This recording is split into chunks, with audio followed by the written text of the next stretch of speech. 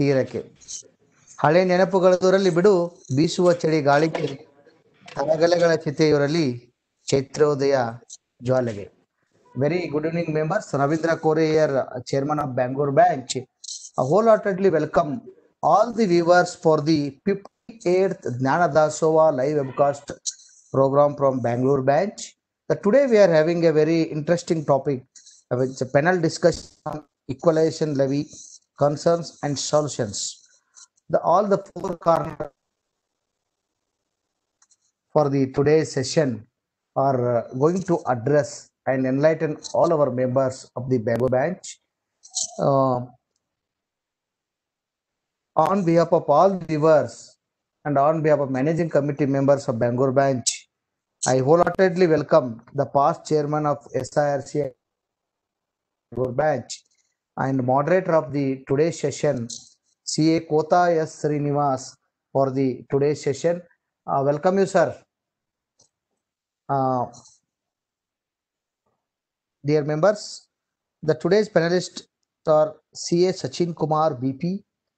On behalf of all the viewers and on behalf of managing committee members of Bangalore branch, I welcome CA Sachin Kumar, and also the expert in the income tax tribunals.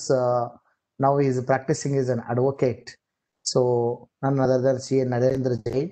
On all the viewers, heartedly welcome CA Jain to the today's session. We have with another personality, the expert in the subject, Mr. Bharath Lakshminarayana. On behalf of all the viewers and managing committee members of Bangalore branch, I wholeheartedly welcome Mr. Bharath Lakshminarayana for the today's session. Dear members, as you are aware, we are come to the 58th session of the live webcast Jnana Dasoha series. The way back we started in March 18th, and today, as per HO guidelines and restriction of HO, we are conducting every month 10 sessions. That today is this month September. This is a third session, members. And tomorrow, this week, this is the last session. And next week we have scheduled the sessions, 3 sessions. On 16th September, we have a special session on cooperative sector. Is going to be addressed the 2 speakers. The one topic is on practical case studies in gold loan by CA Umesh Bolmal from Belagavi, and in comparison between 2 cooperatives act in Karnataka is going to be addressed by CA Ravindranath B.V. Sagar, and we are also inviting the president of Savarda, who is actually always telling the requirement of chartered accounts is essential for the cooperative sector. Even the cooperative is a little bit hesitating on the issue, so he is going to address on that. And again, 17th September, we have a 60th session from one more past chairman of SIRC from Kochi. It is on subject on company audit 2019-20 and COVID related pronouncements of ICI by CA Joman K. George. And after that, we have a session from advocate on 18th September, intellectual property rights, IPR by Hari Prasad MS. These are all the sessions we have scheduled next week, and this week it is in third session and 58th session. As I earlier said, the 4 pillars of the 3-hour session today's members, kindly note that. Don't start switching. It is 4 to 7 o'clock. We will get the 3 hours structure CPE. So on behalf of managing committee members of Bangalore branch, I wholeheartedly welcome all the viewers who have registered. More than 600 registered members have registered for the today's sessions for your active participation members. And again, I wholeheartedly welcome the moderator Cotha Srinivas and panelist CA Sachin Kumar B.P, CA Narendra Jain, and Mr. Bharath Lakshminarayana for the today's sessions. I request our secretary to introduce all the dignitaries to all the viewers. Over to Srinivas. Thank you, Chairman. I welcome panelists, moderators, and all the members and viewers of today's program. Very interesting session on panel discussion on equalization levy. We have with us moderator as a Cotha Srinivas and panelist as a CA Sachin Kumar, CA Narendra Jain, and Bharath Lakshminarayana, Company Secretary. It's my proud privilege to give a brief introduction of panelist and moderator. Actually speaking, they doesn't require any introduction because our moderator, Cotha Srinivas, is a past SIRC chairman and past chairman of Bangalore branch of SIRC, and is during his chairmanship in Bangalore branch of ICA. Bangalore branch is awarded the best branch of the SIRC, and he was instrumental in collecting around 1.5 crores of rupees for towards CA Benevolent Fund during his chairmanship of SIRC.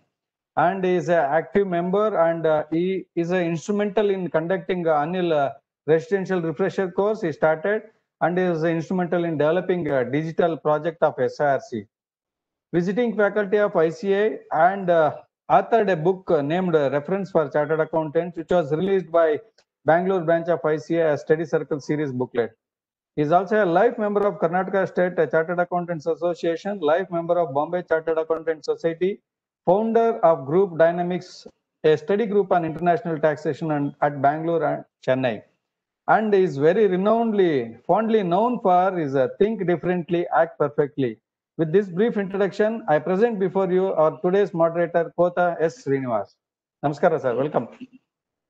And our panelist, CA B.P. Sachin Kumar sir, very senior member, fellow member of our institute.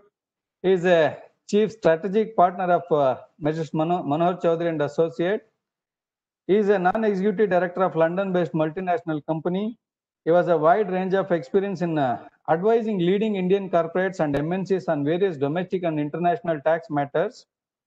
He is a visiting faculty of ICA, and he was a visiting faculty of at renowned MBA colleges in Bangalore. He has addressed members of Income Tax Appellate Tribunal and along with Sri T.N. Manoharan sir at Judicial Academy, Mumbai.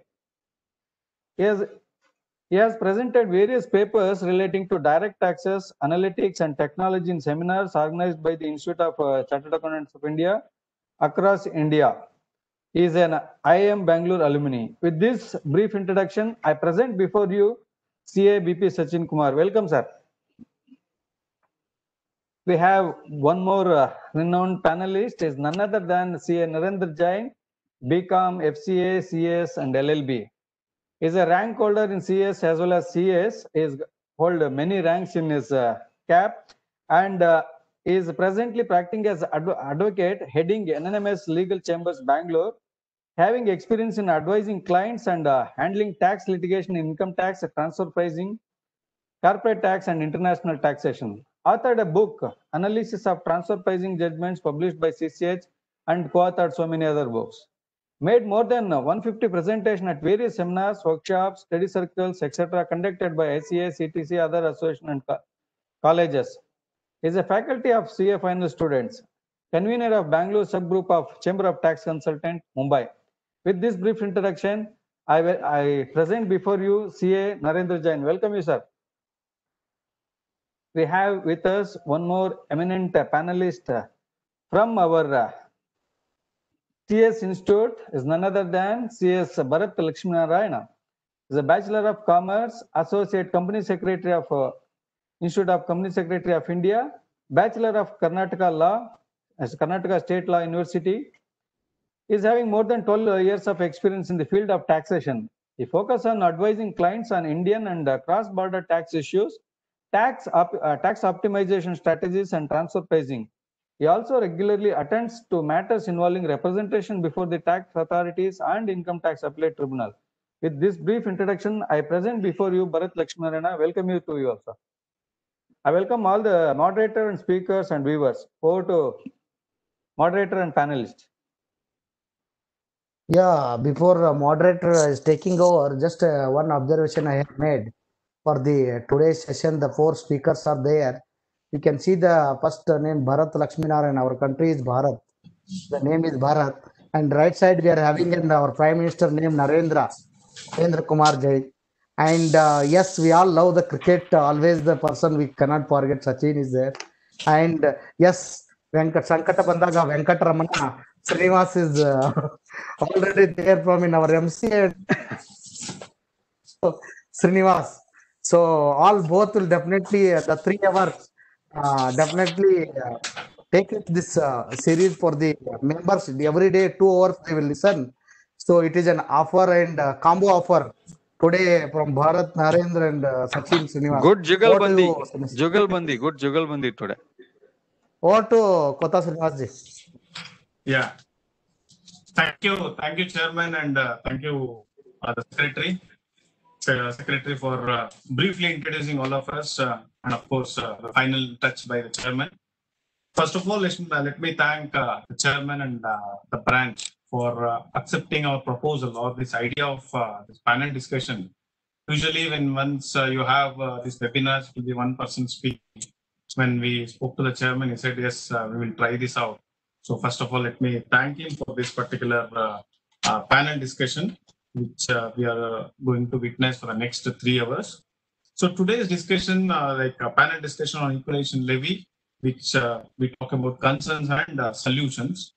And as a moderator, I'll be dealing with the concerns, and I'll put all the concerns to the panelists where they will try to give the solutions. So I am for concerns and the panelists are for solutions.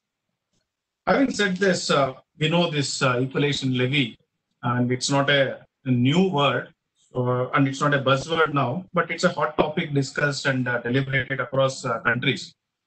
And we know that it was introduced in India way back in 2016. Now, to understand any new subject or concept, we ask 3 questions: why, what, and how. And in this 3 hours discussion with 3 panelists, we will also be dealing with these 3 questions. What is equalization levy, and why equalization levy, and how to understand equalization levy with some of the issues and concerns. So why equalization levy and what is equalization levy? I'll be taking a few minutes to just tell you briefly about why equalization levy was brought into this enactment and what is equalization levy. So in briefly, I will tell you about what is equalization levy. Then how to understand equalization levy, that we will leave it to the panelists. I'll be posing certain questions and they'll be giving their whatever solutions. So as I said, initially I'll be dealing with these 2 questions. And finally, we will go to the panelists where they'll be answering some of the concerns raised by us. And as we know, this international taxation is an evolving subject. So a lot of changes are happening. And equalization levy being part of international taxation, there is no exception to this. So even though we say that today we are dealing with some of the concerns and we are giving some solutions, this may not be final. So as on today, whatever the law is there, based on that, today's legislation or today's tax laws, we have tried to bring forward some concerns and also to answer give some solutions. But as it is evolving, there may be more concerns and more issues in the future. Now we will deal with whatever is there at present. So now, why equalization levy? So as I said, 3 questions. The first question is, why equalization levy? Like many MNCs across the world, are more so in USA, had multiple business connections, business structures as such. Like even though the source country is USA, there was a situation where they had business structures or various companies across the globe, like where it is tax haven nations or low tax jurisdictions. So in many cases, on many MNCs, like to give an example, like Google, Apple, Yahoo, or Cisco, which are tax residents of USA, but because of this planning or structures, they were not paying adequate taxes to US government. So US government was worried that even though these companies are tax residents of this particular nation, but they are not getting the relevant tax from these companies as such. So they had different structures. Like one of the company had something called a subsidiary in Dutch and 2 companies in Irish. So they were telling like Dutch sandwich between 2 Irish companies. So not only USA, many countries were worried because of all these tax structures as such. Then they all thought that they should find out a solution, and they approached OECD in the year 2013. And because of this, there was a concept called base erosion and profit shifting. So in the example, what I said in that US companies, MNCs, where they had shifted their base meaning like majority of the earnings were in different jurisdictions where it is low tax jurisdiction or tax havens. So there was a shifting of the base and profit sharing. So base erosion and profit sharing was the concept that was asked for OECD to discuss and deliberate among them. So in 2013, they approached OECD and OECD started discussing about these things and deliberated, and they came out with an action plan called as BEPS action plan. So in the year 2015, they came with a BEPS action plan with 15 action plans, and first of the action plan was with respect to digital taxation. So when we talk about digital taxation, so what we understand by digital taxation?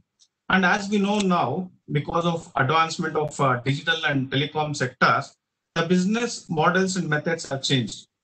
Even though the business is same, like if you see the earlier business or now the current business, the business has not changed. That is, now also there is purchase and sale of goods or purchase and sale of services. But the methodology of business has changed. Like if you see the accounting, the basic accounting principle has not changed. But because of so many standards coming in, so the method of accounting or some of the like you have standards, your procedures. So the complexities have been changed. So now the business complexities has changed. To address all these complexities, maybe they have to come out with new tax structures as such. Earlier, it was physical presence. So whenever you have to deal with a business like purchase and sale of goods, the seller and buyer was supposed to meet each other. So meet and then the transaction used to happen. Now there's no question of physical presence. Now even virtual presence will happen, and there'll be sale of goods or services. So because of this advancement of technology or invention of more and more technologies, these new structures are coming, and to address these issues, the new tax laws are coming. If you understand in or if you remember in Mahabharata, like Yaksha Prashna was there, like where Yama will ask a few questions to Dharmaraya. One of the question is, what transfers, what travels faster than air? He says mind. Today, it is not just mind. Even this technology transfers faster than air. So today, sitting here, we can, of course, go across the globe with whatever this thing, like if you have a smartphone, if you have a iPad or a internet, computer with an internet connections, you can explore or go around the world. We were also telling that after globalization, we call it as a global village, the entire world as a global village.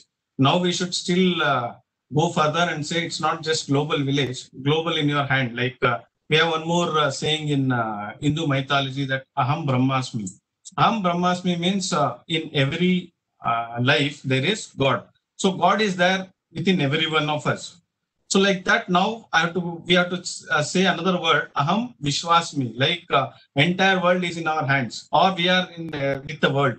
So with a smartphone or with an internet connection and a computer, we can explore or go around the world. So that is the advancement of technology as such.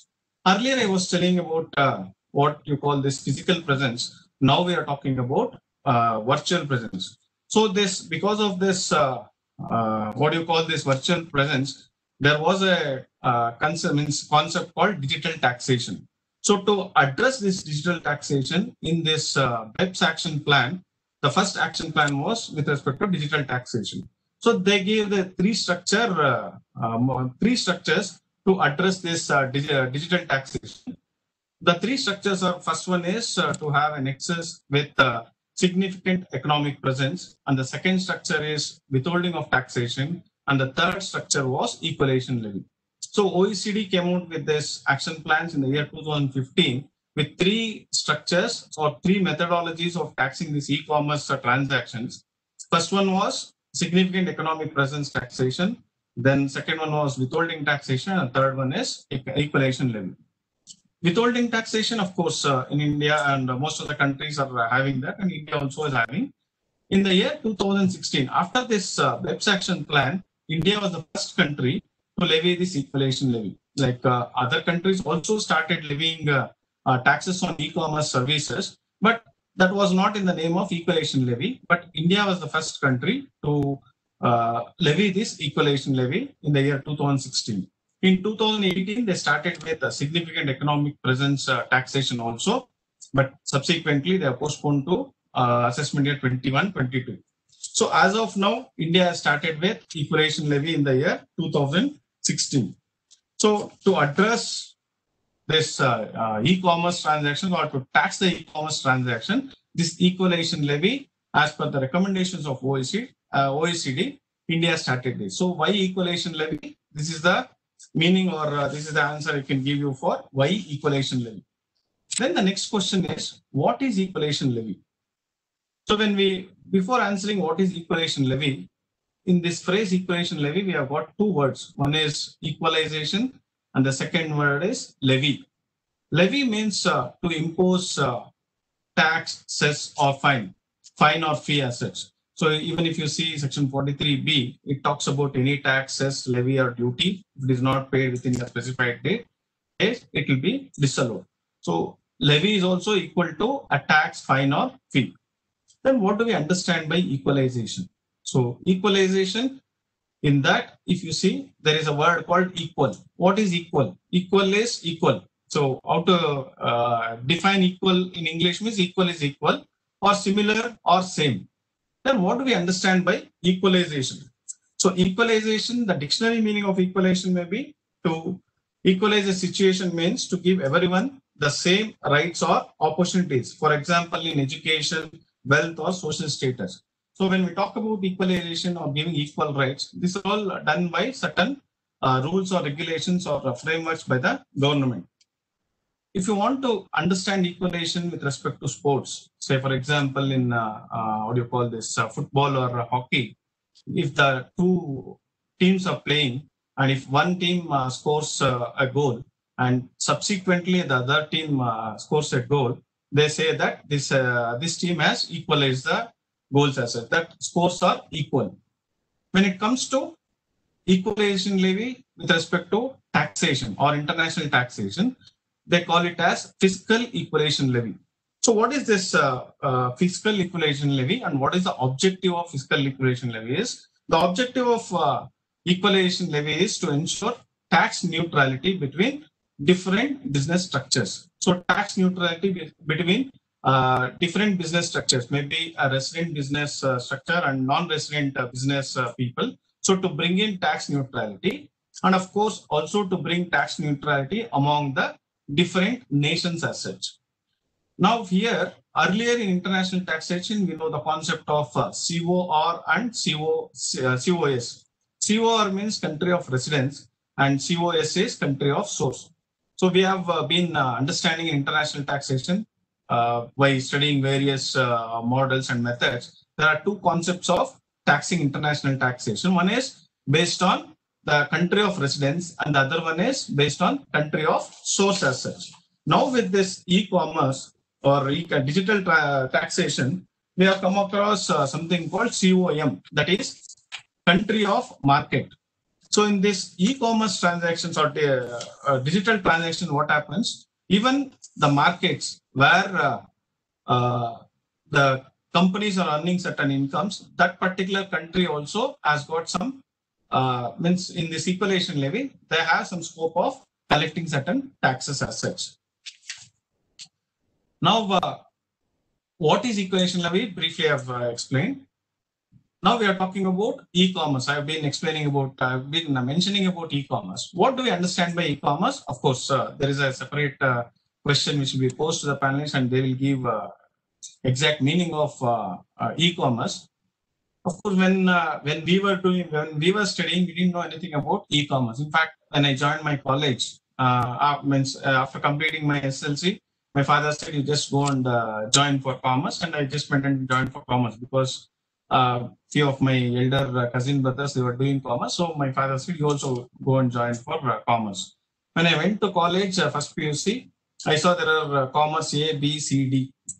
There was nothing called e-commerce there. A, B, C, D commerce was there. A, B, C, D means section A, section B, section C, section D. We didn't know anything about e-commerce at that particular point of time.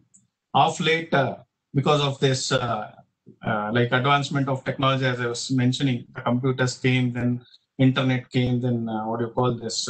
So many other advancements are happening. So this e-commerce word has come. And the introduction of equalization levy, as I said, India was the first country to introduce equalization levy. So how it was introduced? So the Indian government also got a cue from the Indian cinemas as such. So in Indian cinema, we see like a lot of movies comes in parts. Like in Hindi cinema, if you take, we got this. We have a series of movies on Golmaal Returns or ABCD. When it comes to South Indian cinemas, we know that the famous movie that Bahubali 1 and 2. Then coming to Kannada movie, we know we have witnessed KGF Part 1 and we are waiting for KGF Chapter 2 as such. So taking the cue from all these things, Indian government also has introduced equalization levy in two parts, equalization levy 1 and equalization levy 2. So the equalization levy 1, it started in the year 2016 and equalization levy, that is EL2, has been introduced in 2020 as such. And this is not part of Income Tax Act, this is part of Finance Act as such. And if just to tell you about EL1 and EL2, some of the differences between EL1 and EL2, tax rates, with respect to tax rates, in EL1, it is at the rate of 6%, and EL2, it is at the rate of 2%. Then the payment methodology, in EL1, it is monthly, and in EL2, it is quarterly payment. Then the type of collection, in EL1, that is first this thing, it is withholding of tax. So the person who is taking the services has to withhold the tax. In EL2, there is a direct payment. The person who is receiving the money, he has to make the payment. Then exemption limit with under EL1 is up to 1 lakh, and under EL2 it is rupees 2 crores. The coverage in EL1 it is online advertising, and in EL2 it is e-commerce operator. Then exemption with respect to EL1 is B2C. So EL1 applies only to B2B transactions and not to B2C transactions. In EL2, there is no specific exemption for B2C. One or two similarities, applicability, it applies to both non-residents. So it only applies to non-residents. Both EL1 and EL2 applies only to non-residents who don't have a permanent establishment in India. So a non-resident, if he has got a permanent establishment in India, that will not be applicable. So only to non-residents it applies. And the tax credits, as of now, it is not known. So these are some of the differences and similarities of EL1 and EL2. Now we will move on to the panelists. Once again, on behalf of the Bangalore branch, I welcome all the three panelists. We have three panelists, CA Sachin Kumar, who is practicing as a chartered accountant. Then we have CA Narendra Jain, who is practicing as an advocate. And we have CS Bharath, who is practicing as a income tax litigation matters as such. Now I will move on to this, what do you call this, what is equalization levy and how to understand equalization levy. Regarding these things, I'll be asking few questions and they'll be giving their views on that. First question I'd like to ask Sachin, how has equalization levy been implemented? Sachin, welcome, and this is your first question. Yeah, right. In fact, as thank you, Bangalore branch, and thank you, Cotha, for this wonderful opportunity to share some of the thoughts on this equalization levy. And I feel privileged to be there amongst Narendra and Bharath to be addressing on this particular topic. Now coming to the question that you posed, how this EL has been implemented in India, as you beautifully have narrated, this equalization levy, it is a charge that is imposed by government on certain transactions, which online transactions, and which by nature inherently there are certain challenges for the Income Tax Act to tax these kind of transactions. As you rightly mentioned, country of source, country of residence, country of market was losing out on revenue. Therefore, inherently there were certain challenges. So therefore, this was found necessary. It was required to have this equalization levy. As you mentioned, this was first introduced in Finance Act 2016 to cover online advertisement transaction. Online advertisement transaction, which provided for a equalization levy at that particular point of time at 6% of the amount of consideration received or receivable by person who is a non-resident, right? And this has a second version, which is introduced in Finance Act 2020, where the ambit of this equalization levy has been extended now to cover e-commerce transactions. And this is charged now at the rate of 2% of the consideration received by e-commerce operator. Of course, this I'm sure will be discussed in subsequent question and answers. So therefore, I'm not getting into the definition of e-commerce operator. However, EL1 in this particular scheme of things covers online digital advertisement services, whereas EL2 covers equalization levy to e-commerce supplies and services. And both EL1 and EL2 are levied for on the consideration received by non-residents, whereas EL1 is collected from the payer, whereas EL2 is collected from non-resident payees. And as far as this section 166 is concerned, it provides that eligible deductees, shall deduct the equalization levy from the amount payable, that is 6%. If the amount of consideration that this is for advertisement, services, that it shall be deducted at the rate of 6% on the aggregate amount of consideration, provided that consideration in the previous year has to exceed 1 lakh rupees. However, in the equalization levy 2, which is applicable for this online, e-commerce supplies and services, there it is the limit is limit is 2 crores there, that particular thing. The equalization levy so deducted. In fact, having said that, the equalization levy so deducted during any calendar year shall be paid by the deductor to the credit of the government by the 7th of the month immediately following the said month. That is as far as equalization levy 1 is concerned. As far as equalization levy 2 is concerned, there are 4 quarters, and the June quarter, it has to be paid in the month of before 7th July. Similarly, September quarter, it has to be paid on or before 7th October and 7th January and 31st. Last quarter, March quarter, has to be paid on or before 31st March. And in addition to this, equalization levy return need to be filed annually, both in case of EL1 and EL2 on 30th June of the following financial year.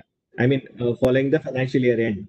So this is what is the scheme, and of course this is to be this is implemented by the board, and it is the board is defined in this particular case in 164. Board is defined to say that it is a CBDT. So therefore, it is implemented by the Income Tax Department, and the officers, the assessing officers of the Income Tax Act will be the assessing officers for this equalization levy. So this is what is the brief of how it is implemented here in India. Thank you, Sachin. Now let me welcome Narendra. As you know, this particular law has been through the Finance Act, not through the Income Tax Act. So can you tell us what is the legislative competency for this equalization levy? Narendra? Yeah. One minute, sir. This one. Just once you ask the question, the person who is answering only can make it unmute. Otherwise, all sounds are coming. Yeah, please. Okay. Good evening. Good evening, everyone. First of all, I would like to thank Bangalore branch for giving this opportunity to share my thoughts on this new topic or evolving topic. Though EL1 is not new, EL2 is certainly new and a hot topic for discussion and debate. It brings in a whole lot of new aspects for taxation. Now, when we talk of a new tax levy, it always brings in the concept whether the legislative competence is there for that levy of that new tax. In India, the constitution is sovereign, and the the government derives its power from the constitution. So it is necessary that within the four corners of the constitution, this levy is brought in.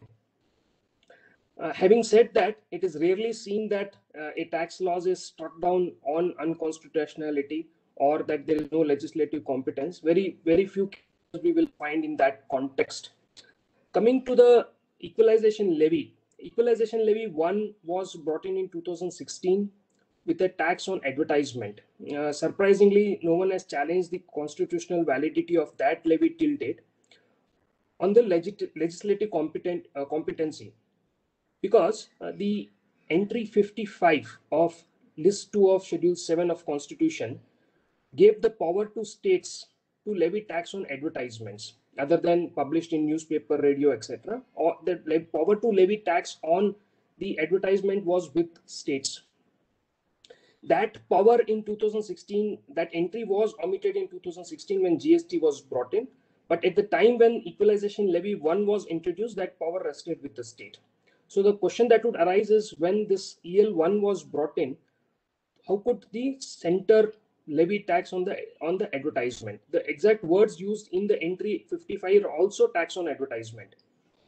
So there would be a challenge in that context, whether there is a conflict between entry 55 of list 2 and what the equalization committee had recommended. Equalization committee had recommended that there is a competency to bring in equalization levy by virtue of entry 92C, tax on services of list 1, which was again subsequently omitted. In fact, it was never enforced, it was never notified, and the service tax always remained as a residual entry under entry 97, as good as wealth tax, where the legislative competency was accepted under entry 97, that is a residual entry under list 1. So 92C was one entry which the equalization committee said would be applicable, but then that was never notified. Second, they said there was a residual entry, and they gave the example of wealth tax and service tax to drive home the point that equalization levy could fit in the entry 97 of list 1. But before we address that point, the main point I would feel for determining the legislative competence is, what is this nature of tax? Whether it is income tax, something like income tax, some kind of direct tax, or some kind of indirect tax. There has been this topic has been hugely debated, and there are points for both, whether it is direct tax or whether indirect tax. We can keep on debating that for 3 hours. There will be no answer for that. There's no need we will not go into that, but the point is, if it is direct tax, what are the consequences? And if it is indirect tax, what are the consequences? If it is direct tax and it is a tax on income, as the committee suggests, that we are not calling it income tax, but it is some form of tax on income, and we are putting it as a tax on gross basis, when in 2016 the equalization levy was introduced. Now, then the entry 82 would still cover it, but then the issue would arise, what would happen to the tax treaties? You are overriding tax treaties, then Article 51C would come into picture, which would say that you should have respect, and you should have respect for international law and treaty obligation. You will be directly going in conflict with the treaty law. You will be making, then this would be in colorable legislation, because to override the treaties, which you couldn't have validly done, legally done by virtue of section 90 subsection 2, just to override those treaties, you are bringing the tax on income as a colorable legislation as a part of Finance Act. Those issues would arise if you take a view that the equalization levy is an income tax. Now, if you take a view that equalization levy is not income tax and it is some sort of a transaction tax, then it is very close to what would call as a GST. No doubt for GST, there is a power under Article 246 capital A, which overrides 246 of Constitution, because 246 takes you to the entry to Schedule 7, List 1, List 2, List 3. GST was brought in as a special article under Article 246 capital A, which overrides the entries which are there in the list, or to that extent Schedule 246 itself. 246 capital A gives power to both center and state to levy tax on sale of goods and services. When it comes to interstate sales or import transactions, the power is given to the parliament, and that is how under the IGST Act, the reverse charge mechanism is there. But the main point is Article 269 capital A read with Article 279 capital A. To bring a charge for goods and service tax, you need to have a recommendation of GST Council. Now, if you see the equalization levy, there is no recommendation of GST Council for this particular levy. And when there is no recommendation of GST Council, you couldn't bring a law bringing in something like an equalization levy if we call it as a transaction tax or something like a GST. Also, it would also be in conflict with the existing GST provisions where you have already online OIBAR, where it is a chargeable service where non-resident is providing services as defined in the IGST Act 217. If that is already covered, then you bring in something like equalization levy, which is very equivalent or similar to that, at least in the context of online services. In the context of IGST, online goods are not there, but online services are there. So then the aspect theory also will come into picture, whether on the same transactions you are levied two taxes and whether it is protected by that. These are broad outlines of the competencies or the issues which arise out of legislative competences. And those will have to be addressed as the time goes forward. And we'll have to first determine what is the nature of this levy, whether it is a direct tax or an indirect tax. Over to moderator.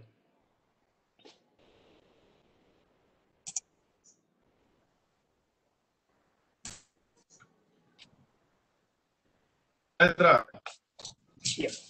You spoke about the legislative competence.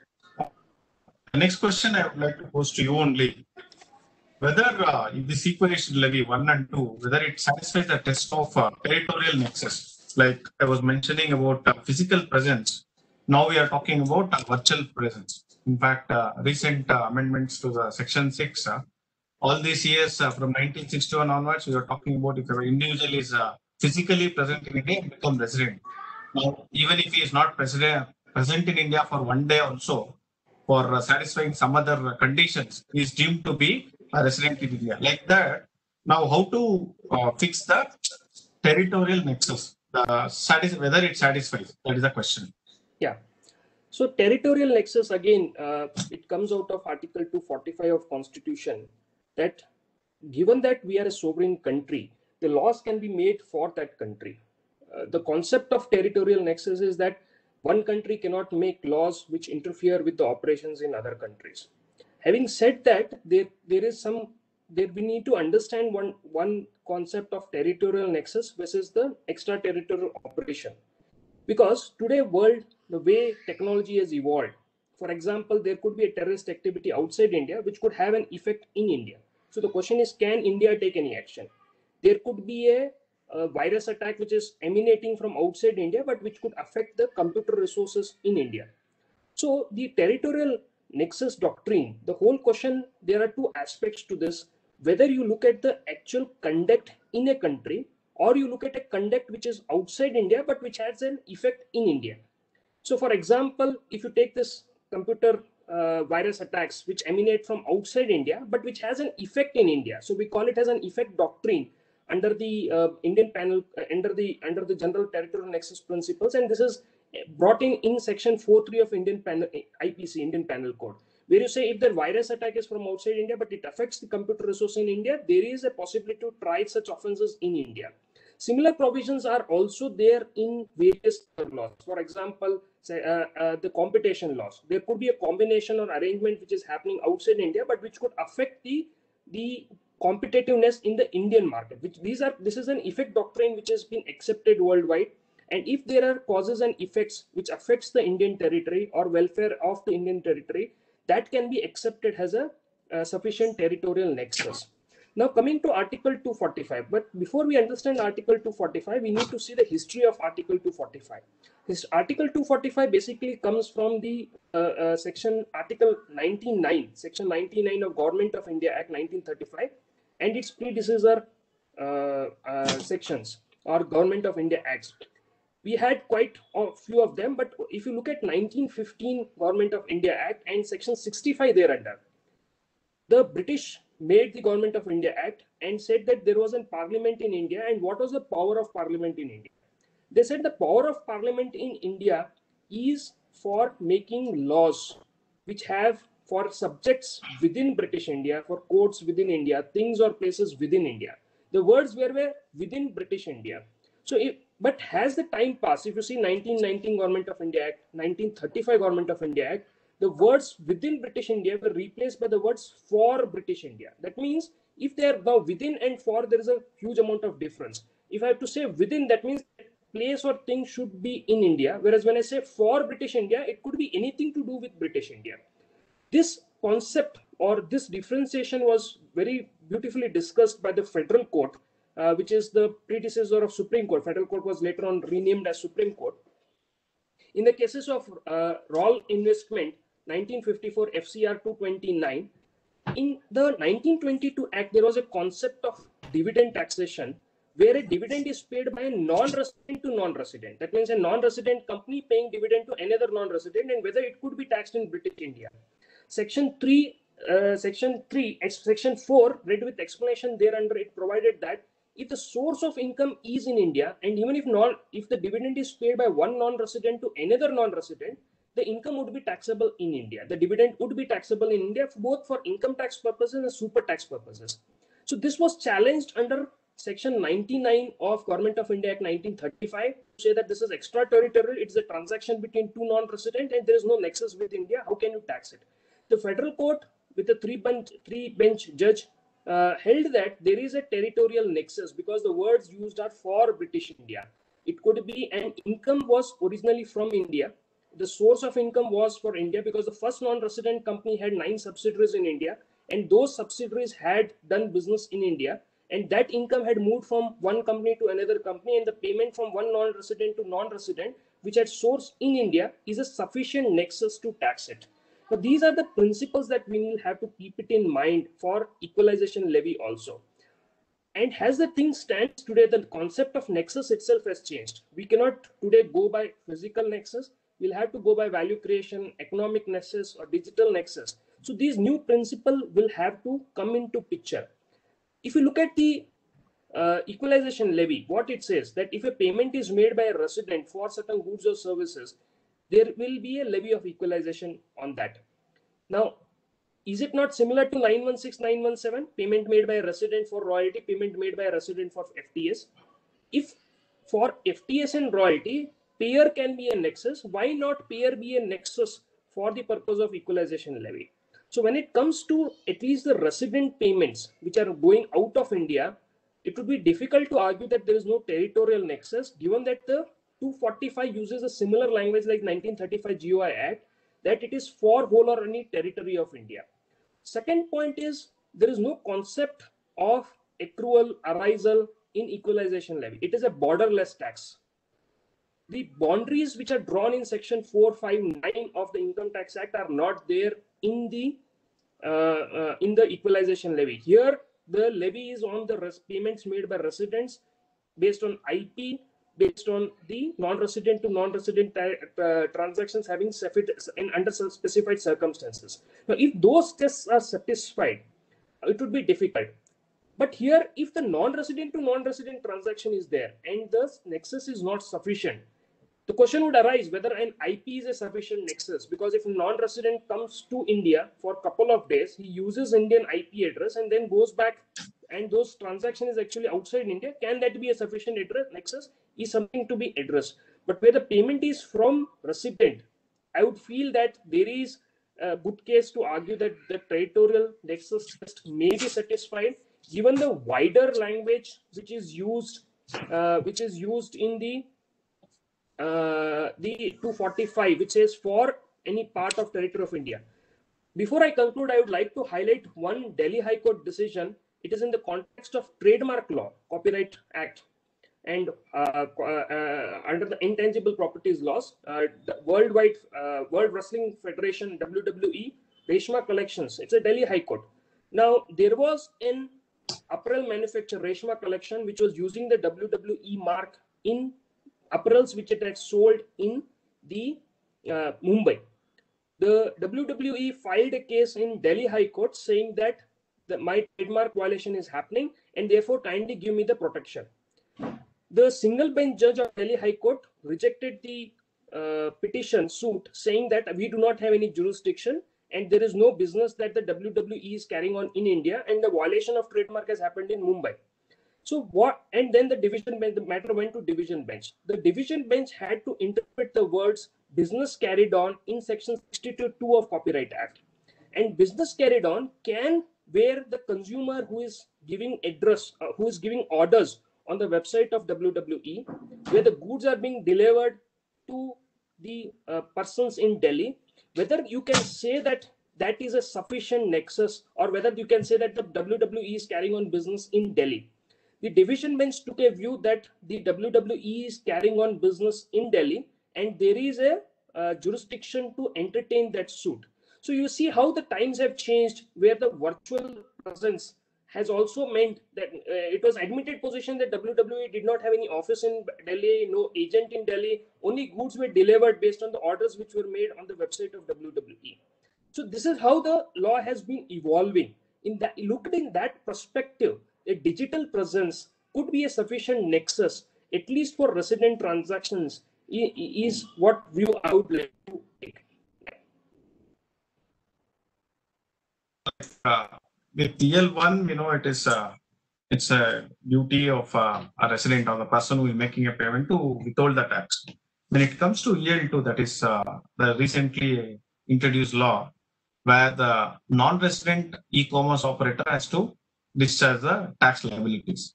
So how difficult it would be for Indian income tax authorities to catch hold of that non-residents and to monitor this particular law as such, extraterritorial reach of income tax authorities. Of course, all the treaties have got a clause for exchange of information, but they don't have a clause article in DTAs for having that extraterritorial reach as such. How to address this? Yes, this is a very practical issue that would arise as going forward, given that even the legislation of EL is very sketchy. You do not have many provisions. You do not have the process for assessment. So to that extent, there is going to be a challenge in terms of implementation. Now, even if you see Article 245, which gives power to legislature to make laws for territory, whole or any part of territory of India, and 45(2), it says you cannot struck down a law for extraterritorial operations. And these words were again interpreted way back in many earlier decisions. They said the law could be extraterritorial, its operations could be difficult, its implementation could be difficult. That would not make the law invalid or anything. So now, assuming this, there is a validity of law. The question is, how will the Indian authorities implement? India has taken a position, the EL committee took a position, it is not tax on income. So you cannot take a recourse to treaty also, because treaties do have a lot of provisions for collection of tax or enforcement of tax or collection of information. Now, the question would be whether those treaties, the information, those treaties can be used for the purpose of EL. Given that it's on India's position that we cannot use that, then it is going to be difficult to use those treaties, say for enforcement and collection of taxes. Second issue that would arise is, as I said, you are being a sovereign country, we cannot go and enforce this law in any other country. In all probability, because they have made the provisions of 163 applicable to EL also. If you see section 178 of Finance Act 2016, which says that chapter 15 dealing with the representative assesses, etc., liability in special cases, that would be applicable to EL also, as if it would have been income, applicable to income. So possibly one of the conditions under 163 is the payer, person who is making a payment, can be treated as an agent of a non-resident. So persons who is giving consideration for these, possibly there could be taken as an agent for the purpose of 163. But that would be very difficult in B2C transaction. In B2B transaction, possibly some mechanism the government could enforce and collect it. Second, they could, as going forward, do some study on payment gateways, how the transactions are moving out of payment gateways. This was one of the recommendation of EL Committee of 2016, and study that and make an enforcement way of doing it.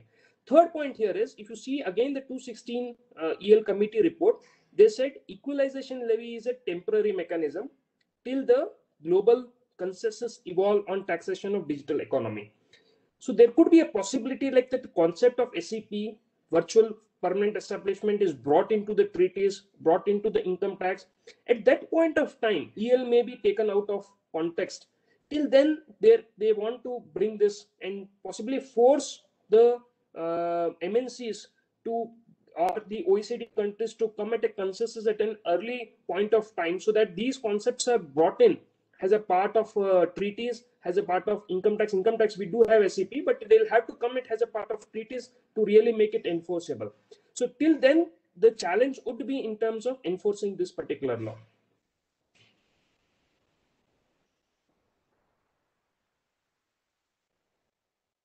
You're on mute, Kotha sir, you're on mute. Okay. Well, you explained about what all the enforcement extraterritorial reach of income tax authorities. Of course, when this was introduced in 2016, you see through the Finance Act, the Section 163 says the equalization levy is extended to all of India except the state of Jammu and Kashmir. So we cannot, the income tax authorities cannot go to the state of Jammu and Kashmir, but they can go across the world and collect equalization levy as such. Now we'll again welcome Bharath, and the next question to Bharath is, what is e-commerce? But as in my introduction, I said I understood A to D e-commerce. Now I'm asking you, what is e-commerce? Can you just throw light on what is e-commerce? Thank you, Cotha sir. First of all, thanks for the Bangalore branch. Thank you, Mr. President, Mr. Secretary, for giving us this opportunity to share our thoughts on this new but very interesting piece of legislation. Thank you, Kotha sir, for being the driving force for all of this, and it's been a privilege to work with Kotha sir, Narendra, and Sachin sir, and share thoughts. So now that we've had a very deep background, so to say, on the equalization levy provisions, we come to the main parts of the equalization levy provisions, particularly EL 2.0, which is how Kotha sir has briefed these new provisions. Interestingly, the question which Kotha sir has is, what is e-commerce? So there, interestingly, e-commerce is not defined under these equalization levy provisions. Was Section 165A starts with saying that there will be a charge of equalization levy on e-commerce supply of services, but it does not define the word e-commerce, which is very interesting because there are definitions for the other parts of the law. And for this most elementary word, we do not have a definition in these equalization levy provisions. So where do we go to understand this particular word? So our first recourse would be to Section 194O, which would actually be effective from 1st of October 2020, later end of this month. Why are we going to Section 194O? That is because the equalization levy provisions themselves specifically mention that if there are any words which are not defined in these provisions, but if they are defined under the Income Tax Act, the meanings as assigned under the Income Tax Act ought to be considered. So if we go to 194O, there we have a definition of e-commerce in explanation A. What does that definition say? That definition says e-commerce means supply of goods or services or both. I'll repeat, supply of goods or services or both, including digital products, all right, including digital products over a digital or electronic network. So just to quickly run through that definition again, e-commerce means supply of goods or services or both, including digital products over a digital or electronic network. So this is a fairly very widely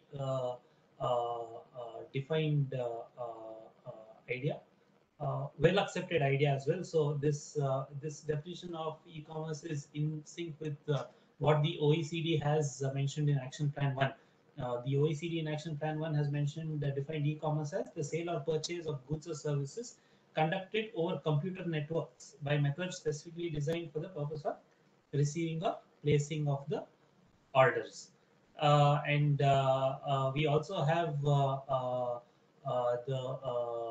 GST law, which defines e-commerce in a similar manner. The GST law in 244, section 2, clause 44 defines e-commerce along similar lines, like how it is defined in 194O. meaning the supply of goods or services or both, including digital products over digital or electronic networks. So basically, the definitions under 194O and the CGST Act are identical, so to say, and very comprehensive as well. So this sets actually the scope of these provisions. So as we go further and understand what is e-commerce operator, e-commerce supply or service, we should never ever forget the meaning of e-commerce. It's extremely wide.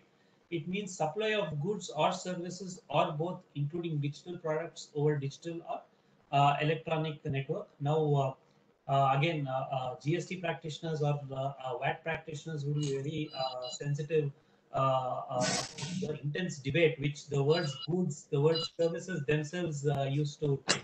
So whether software constitutes goods, whether electricity constitutes goods, that was a matter of intense debate under the GST law. Now that debate is also going to come up in the context of equalization levy. What are goods? What are services? Again, services are not ever defined in the equalization levy provisions. However, we have the equalization levy provisions referring back to 194O, which talk about what are services. So there's going to be some debate on what are goods, what are services, what are digital products as well. So if you have an ebook, that would typically constitute a digital product. But what about your say internet facility itself? Whether the internet facility itself constitutes, and if I subscribe to an internet facility online, I just go to the Airtel website or some other internet service provider's website, I subscribe to it online. Whether that itself is an e-commerce activity, which comes within the purview of equalization levy, etc. We'll debate that later. But e-commerce, very, very widely defined: goods, services, digital products, and we have the field open for a lot of discussion. So that's what Well, Bharath, while defining or explaining what is e-commerce, you were mentioning about e-commerce operator. Let me also pose a question. Who is an e-commerce operator? Can you throw some light on this aspect also? Of course. So the word e-commerce operator, another interesting phrase, very elaborately defined under the equalization levy provisions itself. Again, this concept of e-commerce operator is also found in the GST law. So let's just see what the equalization levy provisions talk about on e-commerce operator. So they define e-commerce operator first of all to mean a non-resident. So that e-commerce operator means a non-resident. So no residents are covered under the e-commerce operator definition under EL 2.0.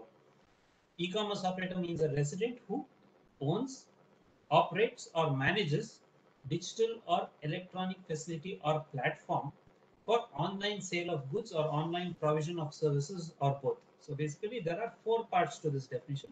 The first part is the non-resident. So the e-commerce operator should be a non-resident. Secondly, he should operate or own, operate or manage a digital or electronic facility or platform. Own, operate, manage. So the owner could be somebody, the operator or manager could be somebody. All right. And what should the owner operate? They should operate a digital or electronic facility. Again, this phrase digital or electronic facility itself is extremely wide. They use the word facility very nicely. So this concept of facility has been under a lot of discussion and debate from a very long time. So in the context of telephone charges, we had the ruling of the Madras High Court in the case of SkyCell, where the department had sought to say that payment of telephone bills, telephone charges is subject to the levy of is subject to withholding tax under 194J. That's when the Madras High Court said that no, this is a standard facility. It's not a payment of payment for services. It's a standard facility, and any person who's willing to pay that sum would be given this service. So this not ought to be brought under 194J. Now,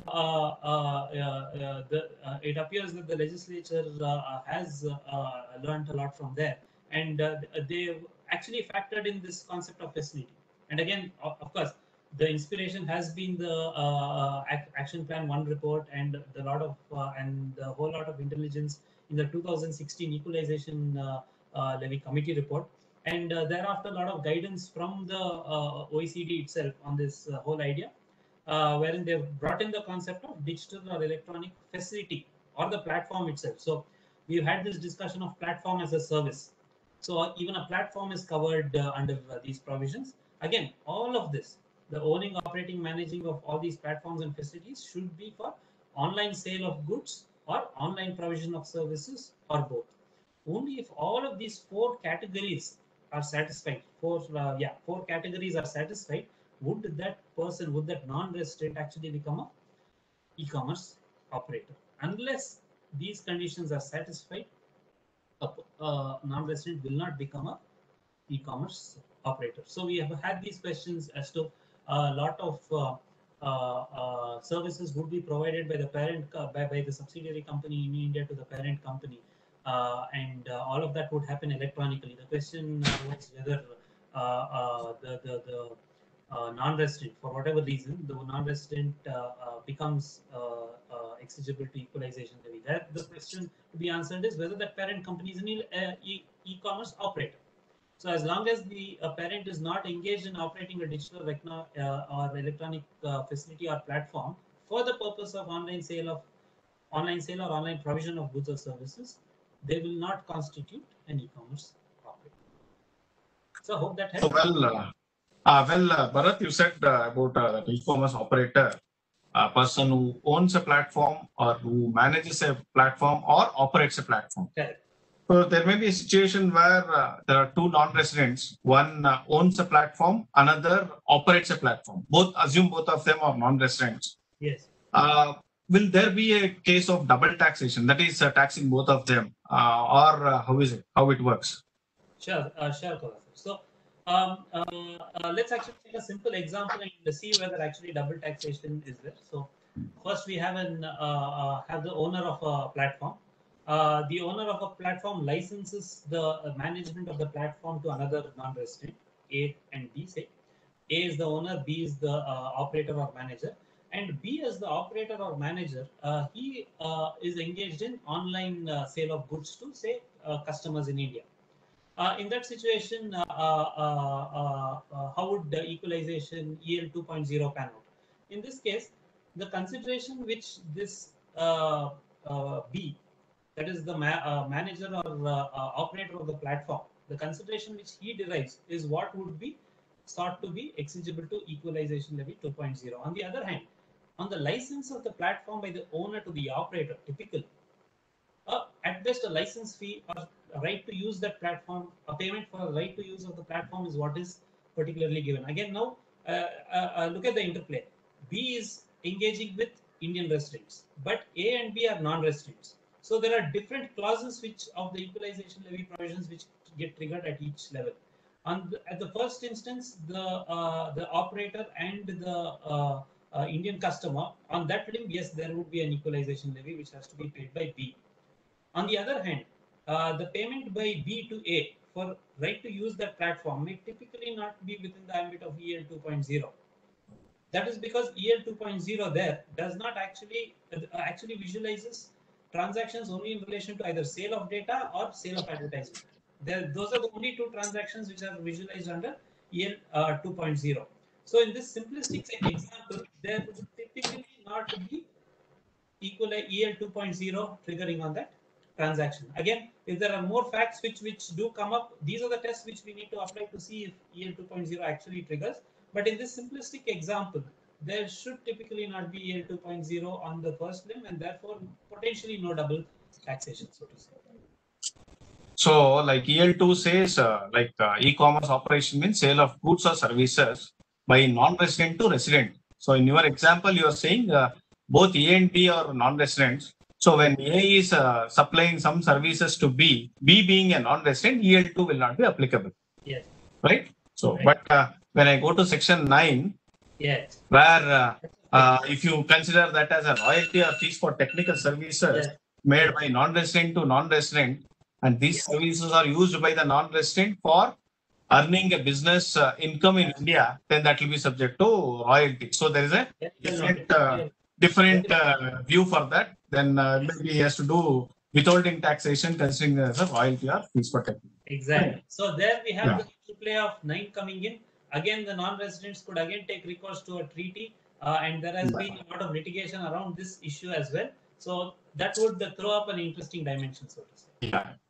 Now, once again, I welcome Sachin for his physical virtual presence. Here is your next question, Sachin. This is your question for you. Sachin? Yeah. Yes, please. Yeah. So I think after understanding what is e-commerce and the e-commerce operator, and also understanding about the legislation of Equalisation Levy, now I'll ask you the next question. What is e-commerce supply or service? Yeah. And of course, they say in the definition, they talk about supply of goods, supply of service, and also usage of IP address in India. Something that somewhere in the provisions, they say IP address in India. You can also tell what is the relevance of this IP address in India and how all it can be used or misused also. Yeah, over to you, sir. Yeah, in fact, if you look at e-commerce supply or services, it is defined in Section 164 CB of the Finance Act, right? And this e-commerce supply or services, it is defined to mean it's an online sale of goods owned by e-commerce operator, or it is online provision of services provided by e-commerce operator, or online sale of goods or provision of services both facilitated by e-commerce operator, or any combination of these activities is what has been defined as a e-commerce supply or services. But what is interesting is I think Bharath was mentioning about CGA, the definition of e-commerce that is defined in CGST Act, which is quite simple compared to the e-commerce supply or services here.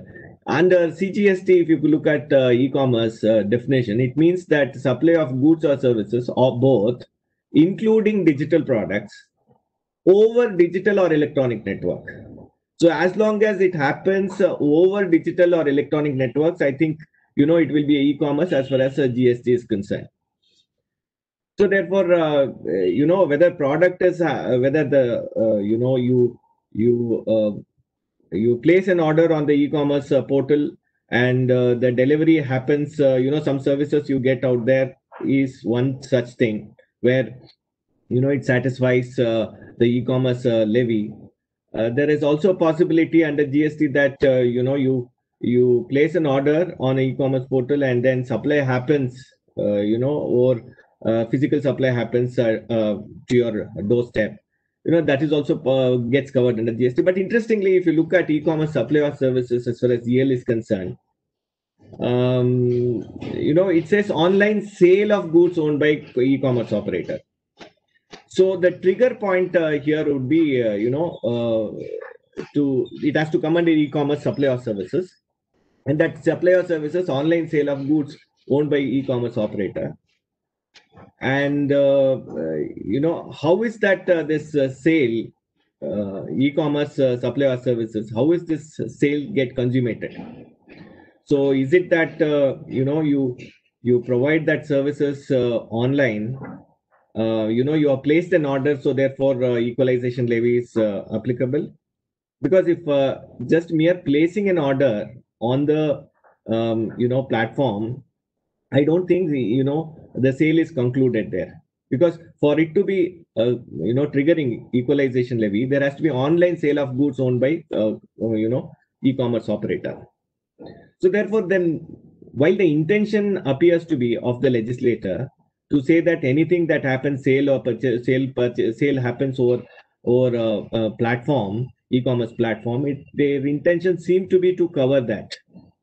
But then if you look at the way it is worded now, I think while it gets covered under GST, but unfortunately it may not get covered under e-commerce supply services, because when you say that when it gets triggered, the sale, and for that we may have to simply go into the definition of we can look into the definition of Sale of Goods Act. And in the Sale of Goods Act, I mean, of course, there are various aspects that we can look into it. In the Sale of Goods Act, where when is it when the sale gets concluded? It is upon delivery of the goods, right? And so therefore, where the order is placed on the platform, just by mere placing the order, sale is not concluded, because order is placed. Thereafter the payment happens. There is a possibility the payment may get through or may not get through, and ultimately if it gets through, then the delivery happens at the doorstep, physical delivery. So is this physical delivery which happens where the sale gets concluded upon physical delivery, you think that that is covered under this e-commerce supply or services? To my mind, it would be quite challenging to take that particular proposition. Having said that, but intention of the legislator, to my mind, appears to be that they wanted to cover both. But I think this definition what they have given falls a little short of the intention of the legislature. Over to you.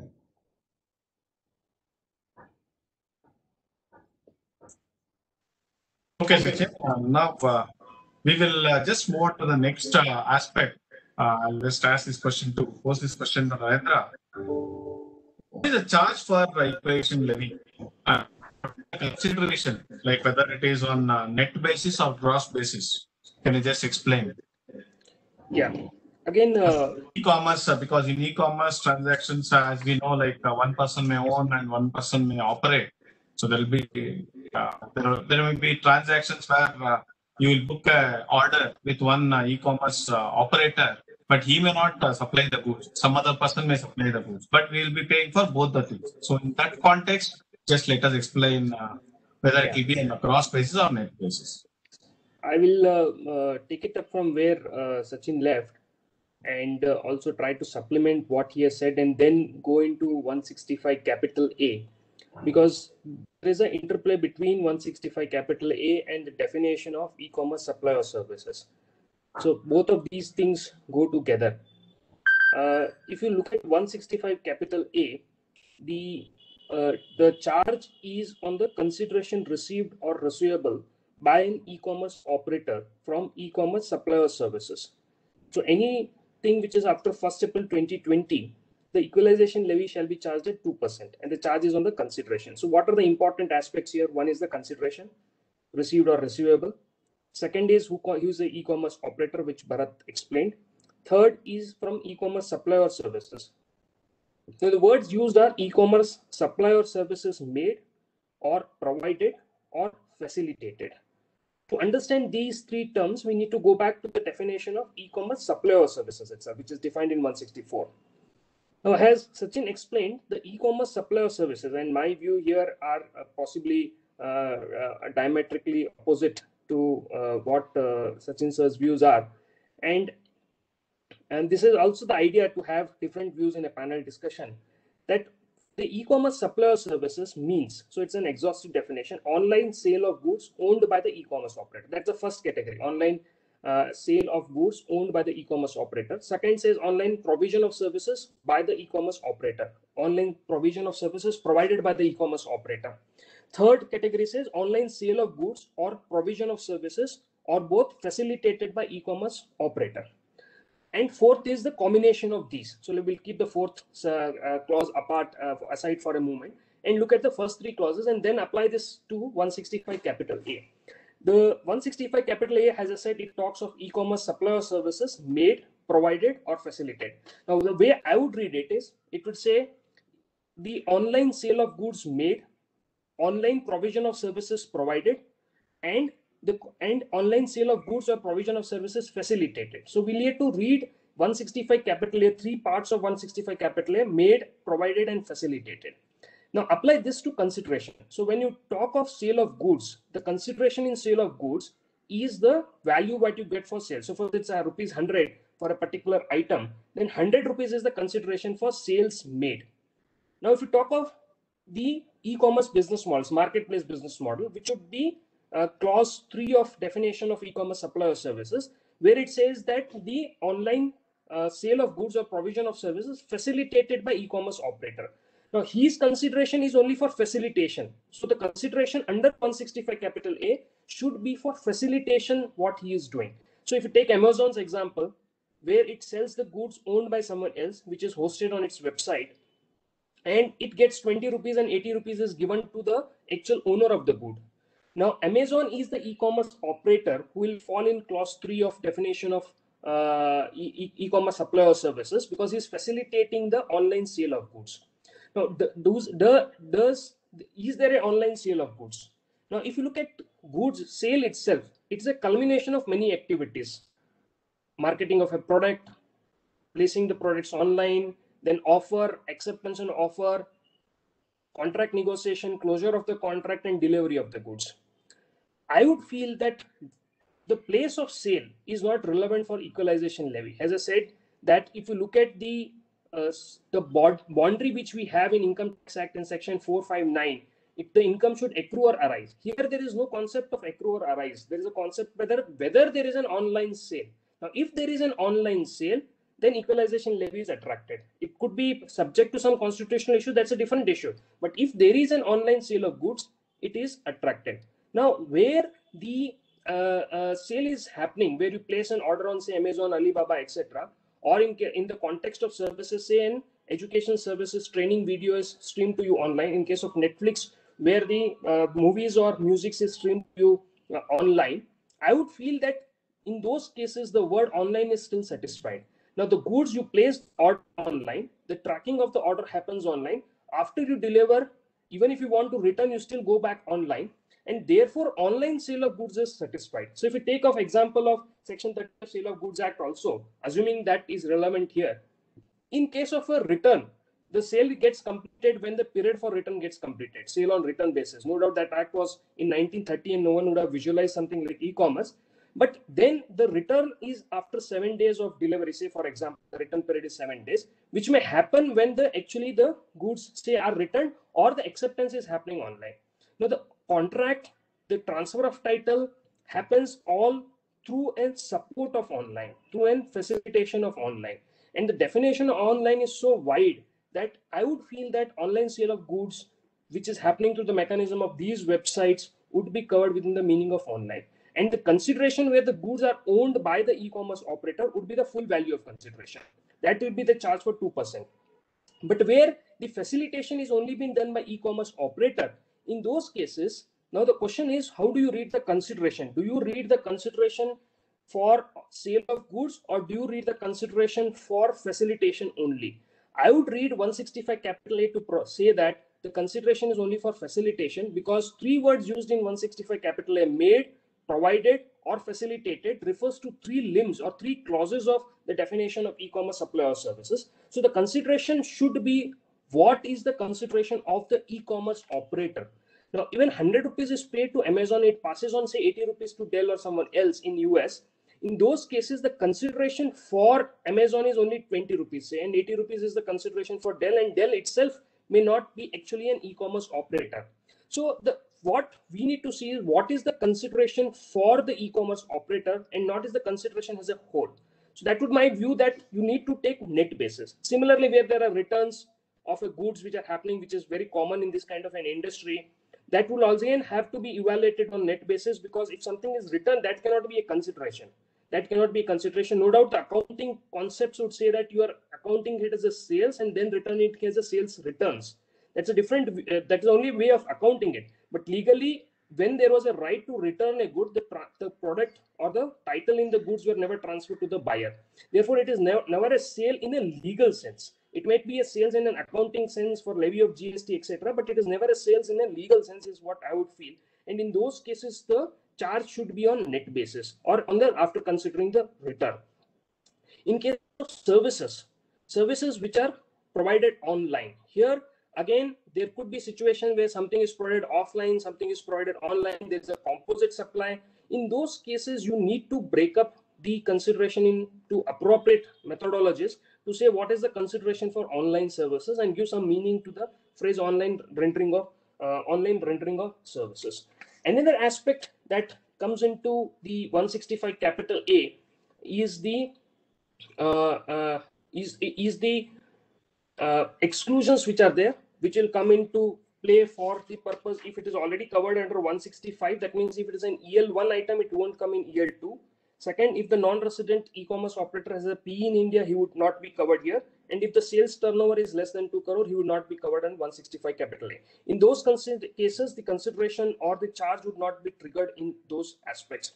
What I would feel is that we need to understand that the different business models, the different clauses of e-commerce supply and services try to cover different business models.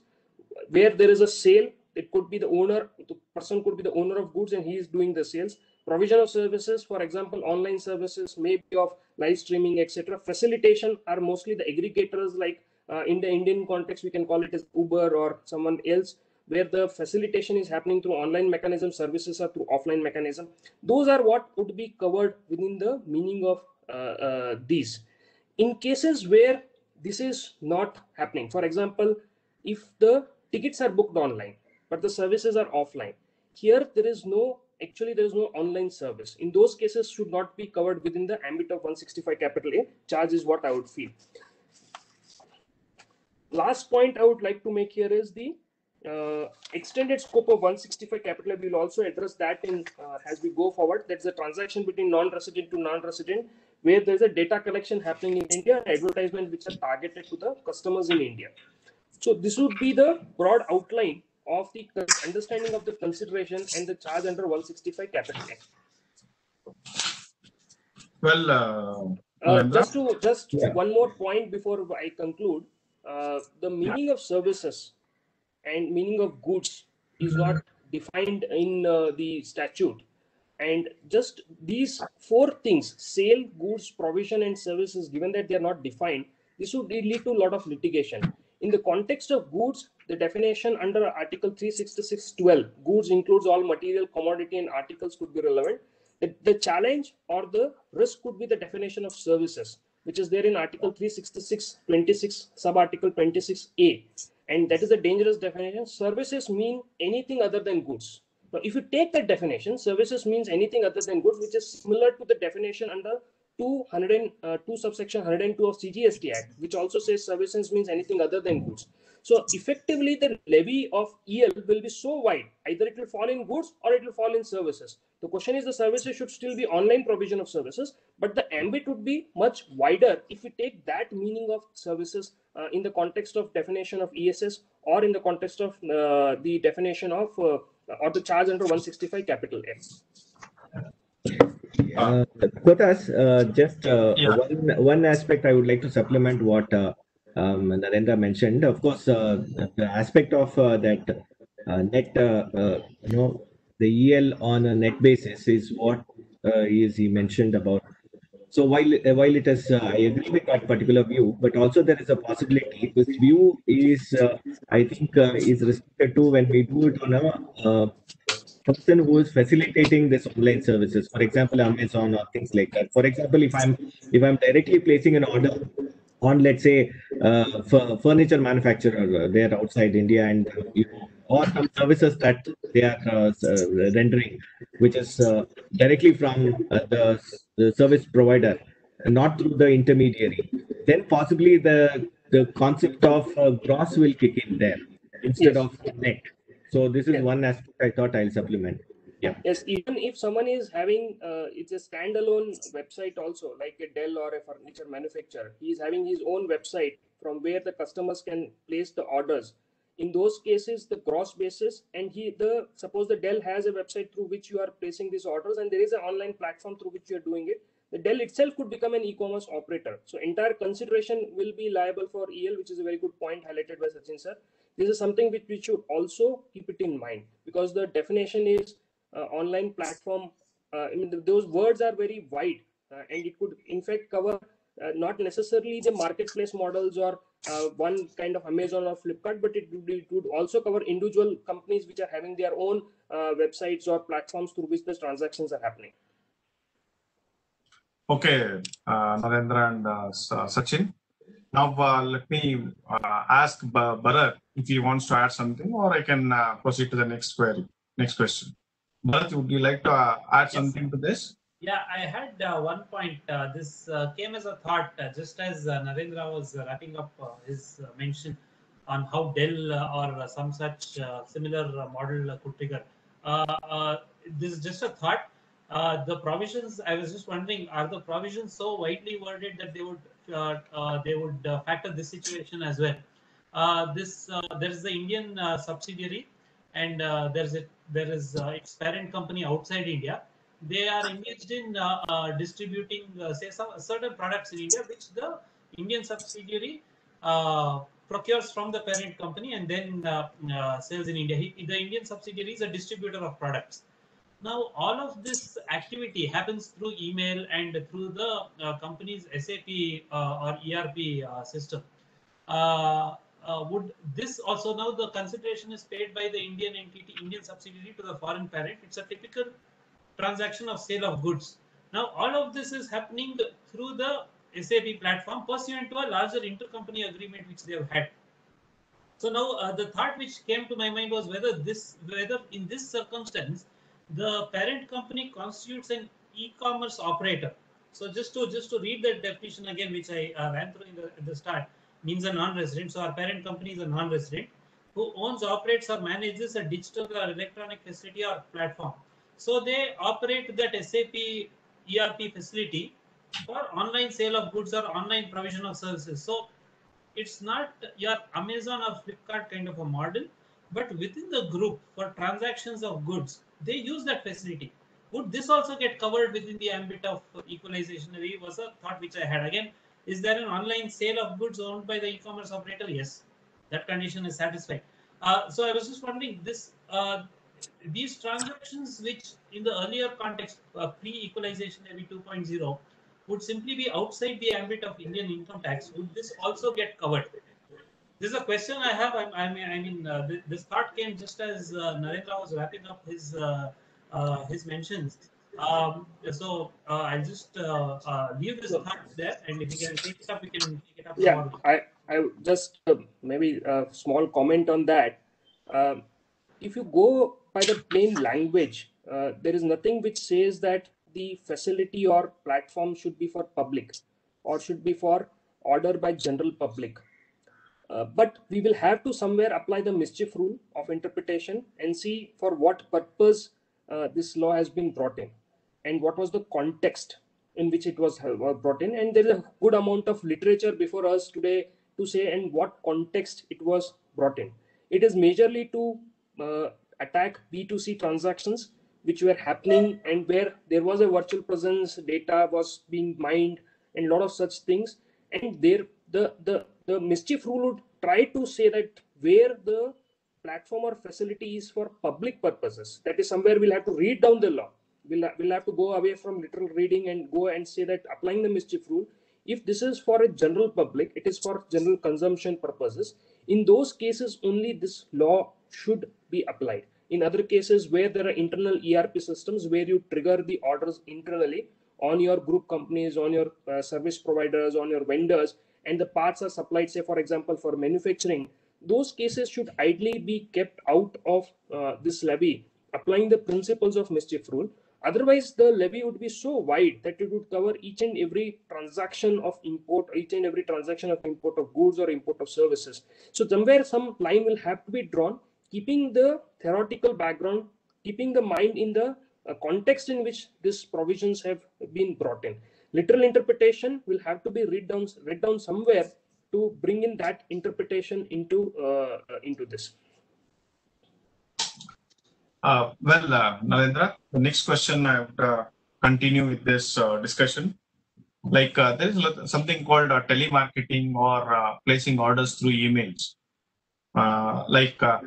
If there are purchase of goods or getting some services through phone calls or emails, whether the applicability of equalization levy will be there on these transactions also. This question is for Bharath. Bharath can answer this question. Sure, sir. Bharath? Yeah. Yeah. Whether transactions or sales or provision of services concluded over emails and phone calls, would they come within the ambit? Again, just to take off from where Narendra left on the previous example, were these kind of transactions via emails, phone calls, were these sought to be taxed by EL 2.0? That was the elementary question. Having said that, if we go to the bare provisions, like Narendra discussed, e-commerce supply of services means online sale of goods. What is online? Online means a facility or service or right or benefit or access that is obtained through the internet or any other form of digital or communication network. So if we look at emails, if we look at phone calls, all of these happen through the digital or telecommunication network. So a literal reading of the provisions, all right, would throw up this absurdity that even email or phone call sales, phone-based sales, these could be subject to equalization levy. But as rightly mentioned by Narendra, is this the mischief which EL 2.0 was sought to remedy? Was this the purpose of Action Plan 1? Was this the purpose of the Equalization Levy Committee report? Uh, in that backdrop, my answer would be no. But then, given the law is what it says, it's inevitable that for the time being, we read that as yes, it would trigger. And this is where one would hope for a clarification from the government or maybe a representation from the industry associations to clarify this aspect, so that this very critical and very fundamental issue is given quietus to. So over to you. Yeah. Well, Bharath, you are. Yeah, I would like just to add to this. What Bharat said is, because it's a much online is the way online is defined, it would really throw up a lot of challenges. But there is one aspect that one could argue to defend his position based on literal interpretation. The way Bharat put it would surely be there, but there could be something we can think of and try to defend this, to say that the e-commerce operator should own, manage an online facility or a network, digital network, right? It should have a digital or electronic facility or platform, own, operates or manage. Now, when I place an order on email, suppose I as a person place an order on email, I have a Gmail account and place an order on email, and which is received by a non-resident, is non-resident managing or having an online facility or platform? Is it an electronic facility or platform? Is it his own? Is he managing that email services? Suppose I do it on Gmail. Who is managing Gmail? It's the Google which is managing Gmail. I'm not managing that. I'm not neither owner of that facility. I'm neither an operator of that facility. I'm neither a manager of those facilities. Same if a phone call is made on, say, telephone. So whether am I operating that facility, am I owning that facility or managing those facility? So possibly there one could argue that the transaction is the person, the non-resident is not an e-commerce operator. Is not an e-commerce operator. That could be one argument to save these kind of transactions from the EL. Narendra, you said that when you're dealing with the telephone, that he is not an operator. Of course, he doesn't own that particular telecommunication licenses as such. Say, suppose if you have a BSNL connection or any other connection as such, using that we are operating. So will that amount to operation am I operating my own system on my own phone or the network? Now, the e-commerce operator definition says owns, operates or manages digital or electronic facility or platform. Just whether my system or laptop is a facility or platform, I would feel no. It is the network or facility or platform is much wider, where it can be accessed by many people. So if I have the word facility, for example, I have a huge server setup where cloud services are given, then that could be a facility.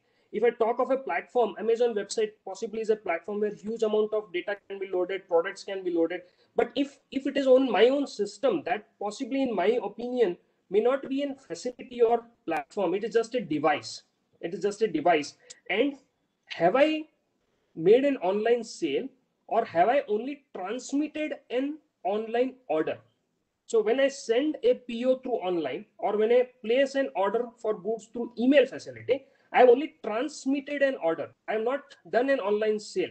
Is possible way of looking at this situation.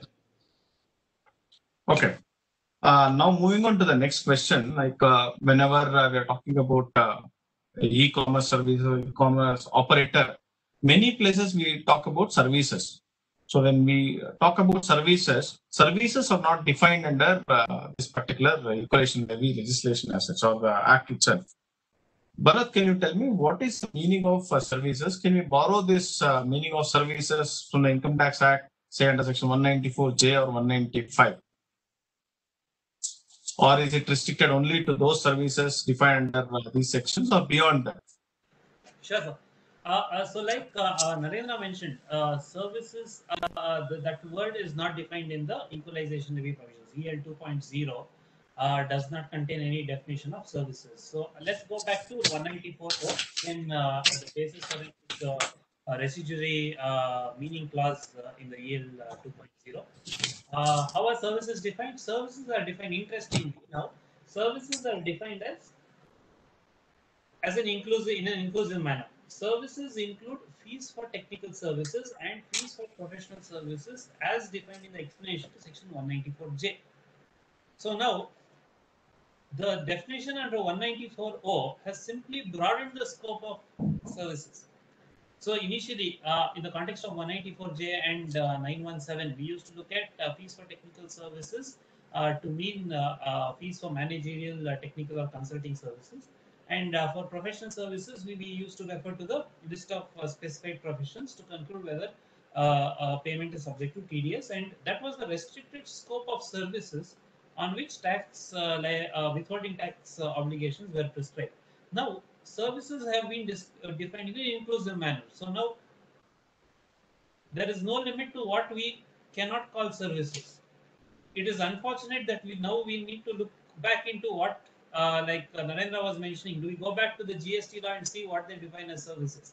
Again, services are defined in we should not be going, but it's interesting to see where we will end up when services are defined in an inclusive manner. It's a very wide field. How wide is the field? Let's see. One example, or rather one glimpse, is given by the GST Act, the CGST Act, clause 102 of section 2.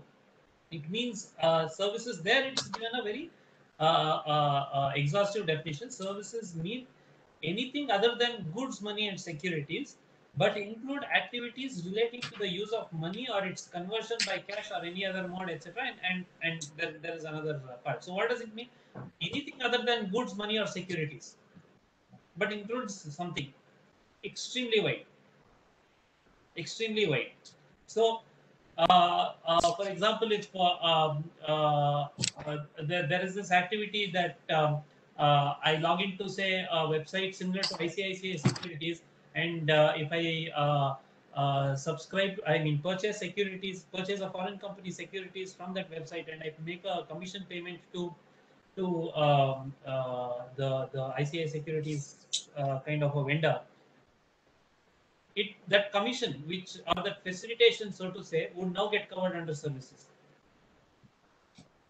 All right. Earlier, I could still take this plea that these are not technical services, these are not professional services, or I could take this plea that this is something similar to a standard facility, like what the Supreme Court mentioned in Cotha Securities and was affirmed in Bharti Cellular. If there is technology used to provide a facility upon payment, that would not constitute services for the purpose of 194J, and that is a standard facility. We can no longer take recourse to those principles because services now, in light of 194O, which inevitably would be the right place to see for the definition of services, they are defined in a very inclusive manner. Anything other than goods would come in. Again, now what are goods, what are services? Again, that debate is inevitably going to come. Fortunately, we have digital products which would give a quietus to all of these matters. But then, depending on facts, this is going to steer a hornet's nest. Yes, sir. Bharat, I'll take an example now. Like as you said that some of the services cover beyond this fees for technical services or fees for professional services. Yes. So of course, not now. Maybe after this COVID thing and all comes down, maybe the people start moving out of this country or moving out of the state also. Or now I can say a few people moving out of their homes also. Yes. I think there is a situation where a person wants to visit some other place outside India. So he will sit in his place in India and he will book his travel tickets using some network or operator outside India. He will book what you call a hotel there, hotel stay there, and he will book other whatever facilities or recreation you would like to enjoy when he is going there out of country. So, are there any exemptions provided for specific services like this, like hospitality services, travel services? If you have anything like that, anyone of you can let me know. Are there any exemptions, or even these services are covered under this equalization levy? Yes, sir. Unfortunately, as of now, there is no list of excluded services. We just have to go back to the definition, see whether they are goods or services, and proceed to look at the applicability of EL 2.0. Having said that, there is only the turnover threshold, which I guess you'll be taking up later. Apart from the turnover threshold, unfortunately, as of today, there is no specific Exemption. Exemptions. So what I gave the examples, you according to you, it also covers like that is also coming under the e-commerce services and e-commerce. Okay, next moving on to the next type of example. Next example I'll take. So in case of Netflix or Amazon, where we pay a fees for subscription, like where subscription fees are paid by person resident in India, and the subscriber gets only the viewership rights. Like we know in Netflix or Amazon, if you can subscribe for one yearly subscription or a monthly subscription, the viewership will be having some eligibility or or you can just go and view certain shows or movies as such. Narendra, my question to you is whether these type of fees paid, that subscription fees paid, attracts equalization levy. Yeah. So here, again, here these are very specific services in this question. If you see the equalization levy report of 2016, one of the points which the report had very specifically pointed out quite few times in the report is that the charge under equalization levy should be very specific. The list of services that should be provided should be very specific. And that is what they have even given the list of services which they wanted to cover under EL1. Also, the point was very clearly made, do not have a broad-based definition because that will lead to a lot of litigation and chaos. EL1 very well implemented that advice from the committee and very specifically said what they want to cover. No doubt there were some gray areas there also, but otherwise it was broadly very clear that what they wanted to cover, the advertisement part, was very specifically listed out in the EL1. That is why possibly in last 4 years we have not seen any litigation, at least the reported litigation on the EL1. But when it came to EL2, that advice of the committee was not considered and a very broad definition has been drafted. That is what even Bharath highlighted, the definition of service. It is so wide that anything could fall within that ambit. Only saving grace could be that the provision of service should be online. It says online provision of services provided by e-commerce operator. Now, if the provisions, the services are not provided online, there is a possibility to argue that it is not covered within the ambit. So if the services are offline, only the online portion possibly will get triggered. For the example, like a movie thing. Now, in a case of a movie where the streaming is happening online, the Netflix could classify as an e-commerce operator, Amazon Prime could classify as an e-commerce operator, and the service of streaming can be taken as a service. Now, question is whether the streaming is a service or is it a facility? Or under the EL, service is so wide that even it will cover the standard facility. I would feel under EL, the service is so wide that it would even cover the standard facility. Next question is, to whom are we making a payment? Is the e-commerce operator the non-resident? Generally, there are two businesses which could come into picture where the foreign e-commerce operator who is running the streaming services has a subsidiary in India who can further distribute this to the Indian consumers. So, for example, Netflix Netherlands can have a Netflix India subsidiary which keeps its arm's length margin, and then the subscriptions are sold by the Netflix India entity.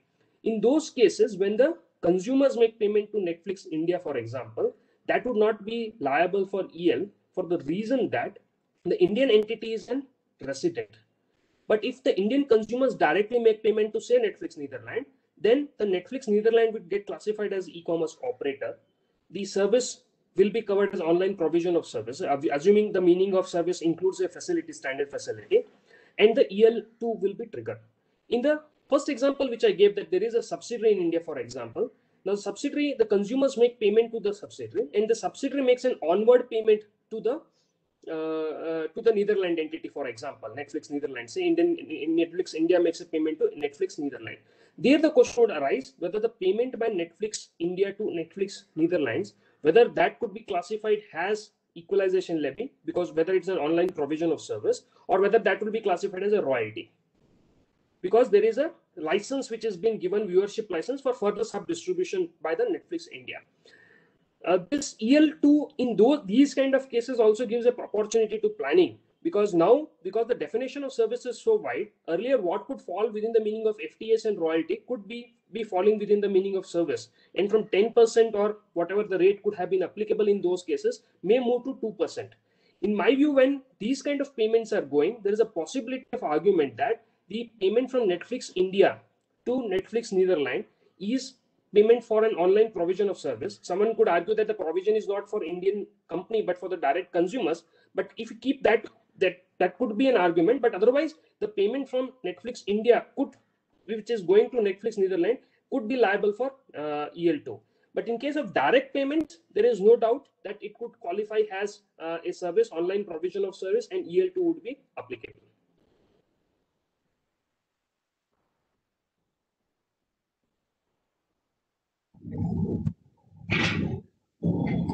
Netflix.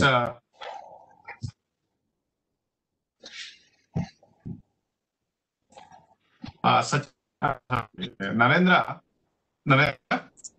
Yeah. Just to add one more question, query to your whatever your explanation. You said Netflix Indian subsidiary is making payment to Netflix Netherlands. That can attract equalization levy, is what you said.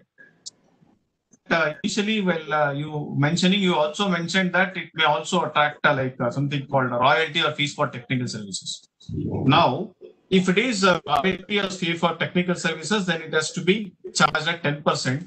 Now, you said it may be levied under equalization levy. Now, thinking that equalization levy will be there, Netflix India will not deduct TDS at 10% or considering it as royalty or fees for technical services.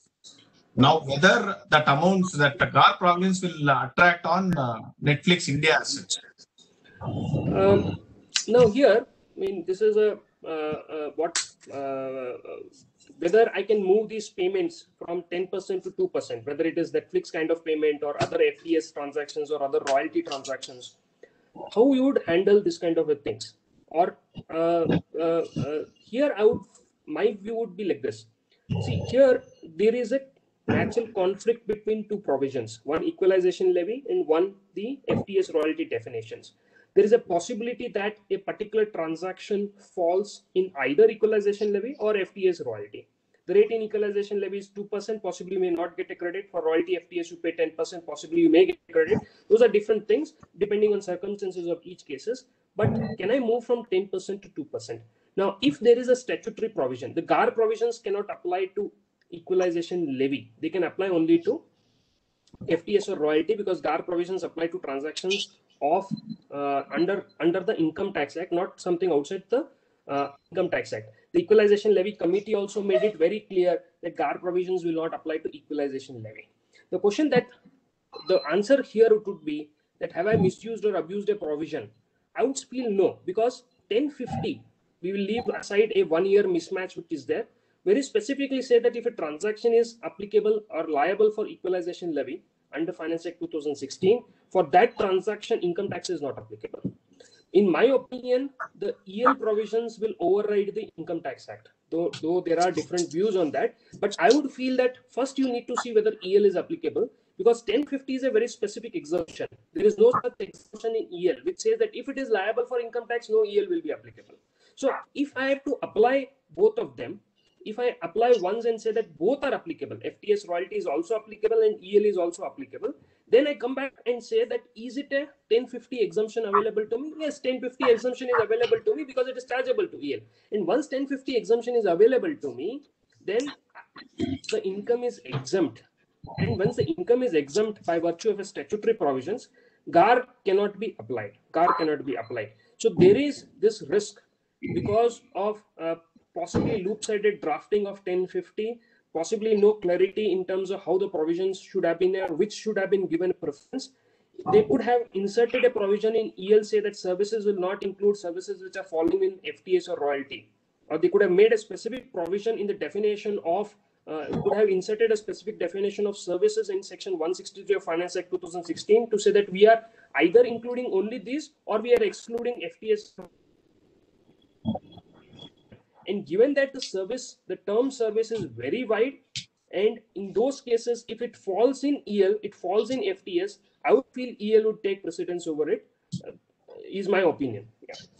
However, just to add to what Narendra mentioned, but let's take a situation, Narendra. Suppose if it is being treated as only a fee for technical services so far, and now that after implementation of equalization levy, now the SSE would like to move to equalization levy and would like to take the advantage of 2%.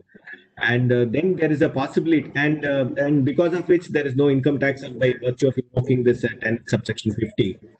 By virtue of that, possibly, subject to that 3 crore limit in GAR, possibly then still department can try to invoke this GAR, right? Because considering that earlier year it was FTS, now because of the GAR now this, and there is no substantial, and one of the main reason, of course, all those more tainted tests been satisfied, and one of the main objectives for tax saving purposes. Don't you think there will be a possibility of a GAR being applied? Possibly that could be the approach of department, but I would say, have I abused any provision? Have I done anything about that? It is a statutory provision which has been given to me that the income is exempt, and that has been implemented from a particular year. And once that has been implemented, and there is an overriding provision which has been made, in my opinion, EL is overriding Income Tax Act to that extent. Because there is an overriding provision which has been made, and the statute itself is pushing it from 10 to 2%. I have only used a statutory provision. I have not abused or misused any statutory provision. Could be a possible argument that we could look at. Possibly they'll have to plug this loophole very quickly. Otherwise, people will move quickly to 10% to 2%. From next year, at least when 1050 is triggered, at least this current financial year, there's a problem because 1050 is not applicable for this current year. But as and when this comes in, people may start doing this, that we are not falling under FTS royalty because of a specific exemption. The statute gave me an exemption. There is no fault of mine. And statute itself said that you have to comply with EL. And therefore, I am going to the EL provisions. So again, you are possibly trying to apply GAR for these kind of transactions. But I would feel that it is a good case to say that EL would override Income Tax Act, and that should have a precedence. Yeah, over to you, sir. Chairman, can we just give a short break of 10 minutes and reassemble? What do you feel, Chairman? Chairman or Secretary? Kothas, we can, No. Chairman? Continue, Kothas. We'll continue. Yeah. We'll continue, Kothas. No, we'll just take their views. What is that? How to go about it? Chairman, are you there? Secretary?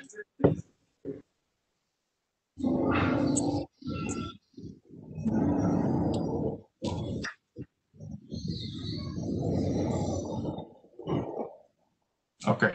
I think none of them are available. We'll move on to the next question. Like now, with this lockdowns being happening, most of us are working from home. So we got used to work from home. Like we are giving consultation to the clients, and also we are working from home. Now, if there is a situation where we are receiving some consultation, whether it is tax consultation or professional opinion through video conferencing from abroad, from a non-resident, whether that amounts to equalization levy. This question I will pose to Sachin. Your views on this. Yeah, if you look at this provision of this professional opinion or professional services, they, in fact, they do fall in the definition of e-commerce supply or services. But the mood factor that we have to look into it, whether such professionals can they be treated as e-commerce operator? Well, the service is e-commerce supply or services, but the provider of such services, is it a e-commerce operator? And which is defined as a non-resident who owns, operates, and manages digital or electronic facility. In this case, the professional, be it a chartered accountant or a medical professional, I don't think any one of us we own or operate or manage any digital or electronic facility. So, from that perspective, if you look at the possibility of this online services that is given, may not apply. This equalization levy may not apply to that. However, it's an interesting this thing to see. Even for that matter, the services what we provide. Besides, let us look at video conferencing. Even let us look at email, Yahoo, public domains that we use to provide services. By email services, which has already been discussed earlier. They're saying that it is not owned by us, so therefore the services through these facilities, it is a standard facility, so therefore services through this facility may not the equalization levy may not be applicable for these kind of situations. But however, there is an interesting proposition I would like to put it here, is that suppose I have my website and I have a bot, and many of the questions, common questions that are there, is being answered by that bot. So then possibly, while the services that is there, as I said earlier, the providing medical opinion or CA opinion, maybe a e-commerce supply, it falls into the definition. But if you use a facility which is not your platform, and so possibly the platform which we are using now, so therefore through that platform which I don't own, possibly it may not trigger equalization levy. But if I own this platform, let us say the website is mine, and the services that are being asked, I've been able to render those services through bots, let us assume. Yeah, possibly, this kind of a services may therefore partake, this equalization levy may be applicable to these kind of a transaction, which is, of course, we have to, analyze this is on a case-to-case basis. Interestingly, this OECD also has discussed about digital transaction done through this digital platform, wherein the transactions are effectuated through digital platform, primarily through an automated system, and also about other modes of transactions like this mails, and they have given that examples like catalog shopping and sale through call centers, website displaying the products but routing the customer to call center, all these things. See, in this particular case, OECD has gone ahead to say that although in practice, the transactions are less likely to enable business to generate a significant amount of revenue, but all the ways the transaction enabling business to engage in sale transaction without physical presence in the country of customer, right? It also has mentioned that to ensure that the taxpayer in similar situation carry out similar transaction will be subject to similar level of taxation, it may be preferable to define a factor so as to include all revenues generated by transaction concluded by non-resident enterprise remotely with in-country customers. However, it also says that potential adverse effects associated with such broad scope would in any case be addressed by application of these other factors. So this is broadly what OECD says. But as I said, from my understanding, if the services are provided through a platform which I don't own, equalization levy should not be applicable. But if the platform I own and manage, and through that if I levy these professional services, it should, to my mind, apply this equalization levy. So what you mean? Yeah. So Sachin, what you mean to say is like any levy should come that either you should own a platform or manage a platform or facilitate a platform. That is the basic condition, is what you said. Yes. Now let me ask you another question. Like say suppose there's a parent company which is outside India, and it has got a subsidiary company in India. And that subsidiary company is assume that it is a PE. So there may be certain services rendered from what do you call this? Some management services rendered by parent company to subsidiary company. Whether that amounts to equalization levy, the first question. And the second question is, suppose that subsidiary is not a PE, what will be your answer? Will your answer be different? Yeah, obviously. The minute there is a P, the question of equalization levy doesn't apply. So you will have to go to Income Tax Act, and then you have to look into the provisions of Income Tax Act if the P is established in India. As far as equalization levy is concerned, it attracts only when there is no P of a non-resident parent company in India. Right. In a situation like this, where in case of intra-group services, as you said, management services provided by parent company to its subco in India, the subject to, equalization levy, is it applicable? I think we may have to test these things on the principles of this equalization levy. That the first is whether there is a e-commerce supply or services. Second is whether such supply or services are made of provided by e-commerce operator, and the third one is whether such supply or services is to be provided to a person resident in India or to a person using IP address located in India or non-resident in a specified circumstances. If these are the three tests that we have to look into, right? So while as I said, coming back to the same thing, while the services that management services that they provide could be a service, but is the management providing it through the platform it is owning? Possibly it may not be the kind of services that it HR services probably provides, or finance services that it provides. It provides it through a platform which is a standard facility, right? So therefore, if it is done through a facility like a standard facility, to my mind, so therefore such intra-group services, to my mind, should not apply. This equalization levy should not be applicable to such transactions. Okay. Well, next question, Bharat. Like now, since we have been in the lockdown and we have been working from home, it's not that I will physically go to the office and sit in front of your system or access your servers, that is physical servers.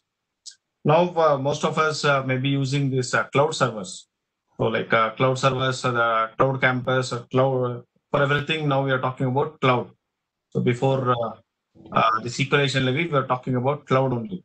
So this subscription to cloud server or download of a software to cloud, that is from a non-resident, whether this also amounts to e-commerce services and whether it amounts to it is subject to equalization levy. Sure, sir. So this issue of whether payments for accessing cloud servers, payments for downloads of software, that's had a long history of litigation in our country. We see that today there's this matter on the software, whether it constitutes royalty or not is still to be decided by the Supreme Court. In Karnataka, we've had the ruling of the Karnataka High Court in Samsung, which had said that payments for software constitute royalty. Okay, but on the contrary, we had the Delhi High Court in Infrasoft saying that this would not be royalty. This is akin to sale of goods or fairly off-the-shelf products, and therefore this is not royalty. That's why today this matter is before the Supreme Court. We are yet to the matters were heard just before the lockdown, and after the lockdown there's not been much news on this issue. So I guess this matter is going to take a little time, but look at the interesting position which we are in today. It's fairly keenly poised. We have the matter pending before the Supreme Court on whether this payment constitutes royalty. Assume for a moment the Supreme Court was to hold that this constitutes royalty. All right, then the likely impact of that would be, wouldn't it come out of equalization levy and come into Section 9? Okay? Assume for a moment Supreme Court holds otherwise. It says no, this is not royalty. All right. That's when this category, this transaction could squarely come and sit within the ambit of equalization levy. it's a very interesting situation we are in today.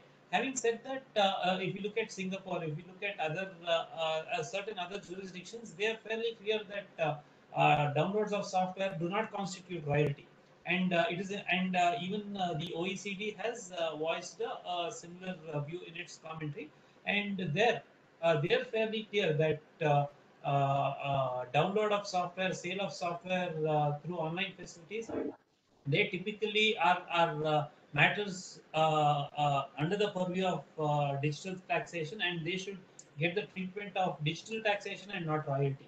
So in that backdrop, if not for this litigation on software downloads before the Supreme Court, it's a fairly straightforward matter saying that it will go into the equalization levy provisions. Having said this, again, there is this definition of e-commerce. All right, e-commerce includes digital products.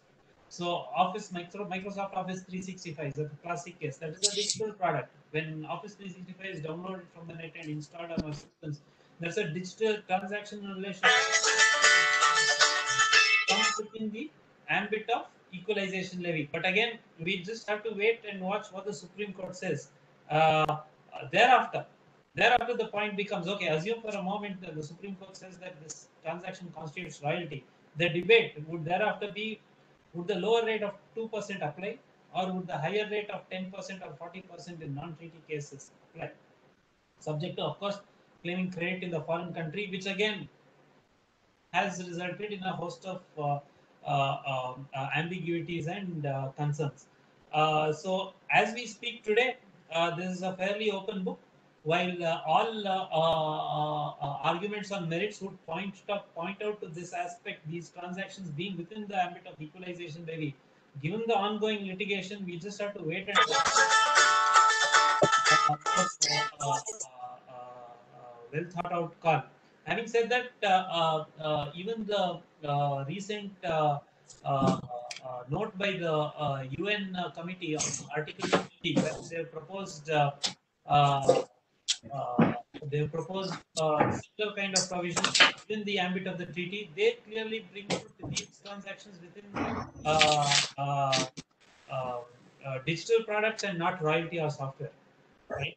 So the answer to that question is we just have to wait and watch to what the Supreme Court says. Having said that, on merits, ideally it should be within the purview of equalization. So back to you. Anyone wants to add something, Narendra or Sachin? Yeah, in fact, just to add what Bharath mentioned, in fact, we have the debate of shrink wrapped software or a customized software is being debated, and of course, as Bharath rightly mentioned, that we have this question being is there before the Honorable Supreme Court for the final decisions on this. But having said that, the interesting point is, this shrink wrapped software, it is held, Supreme Court has held that it is a goods. Now, when you have this shrink wrapped software, which is downloadable online, and it is said to be a goods, and it is downloadable online. So the question is, can still be considered as, so therefore this download be considered as applying this equalization levy applies to this.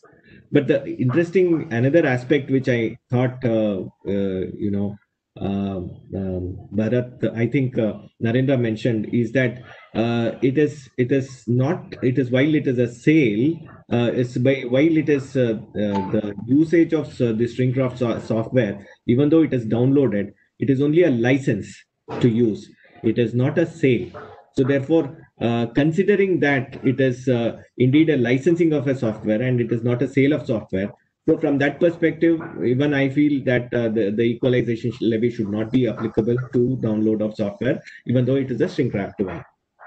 However, it comes to the next levy is customized software. What happens to a customized software? Customized software, if you look at it, fits into the definition of the services, right? So is it online services? While the question is, it is services, customized software. While it is it online services? To my mind, it may not be, while it is a service, but it may not be online service, because because the services are rendered by the software developer back in their offices, on their laptops, right? So therefore, and having developed in their laptops, and it may be transmitted through these email facilities or something like that. So therefore, even from that perspective, I think customized software also, to my mind, should not equalization levy should not be applicable even to that. I thought I'll just supplement what Bharat's view was. Well, moving on to the next question. Like in EL1, we were talking about online advertising. Bharat, can you just give your brief thought on the full sale of advertisement? How the advertisement will be sold and how it will be dealt in equalization levy 2? Briefly, can you explain what it is? Sure. So this is a fairly interesting phrase which has been employed in 165A. When there is a sale of advertisement between two non-residents, and that advertisement targets a customer who's resident in India or who accesses the advertisement through an internet protocol address in India, that is what is sought to be the consideration which is received by one non-resident from the other non-resident is sought to be taxed if it relates to sale of advertising. So this phrase sale of advertisement is interesting. Let's go back in time. If we see 194C, 194C today, for example, all advertising contracts, payments made to advertisers, say for example, a company engages an ad agency or pays for a billboard guide. TDS is made under 194C on the basis that the payment is towards a contract of work, and under 194C, work is defined to include advertising. Contract for advertising, payments for contract of advertising is what is sought to be subject to TDS under 194C. Thereafter, we've had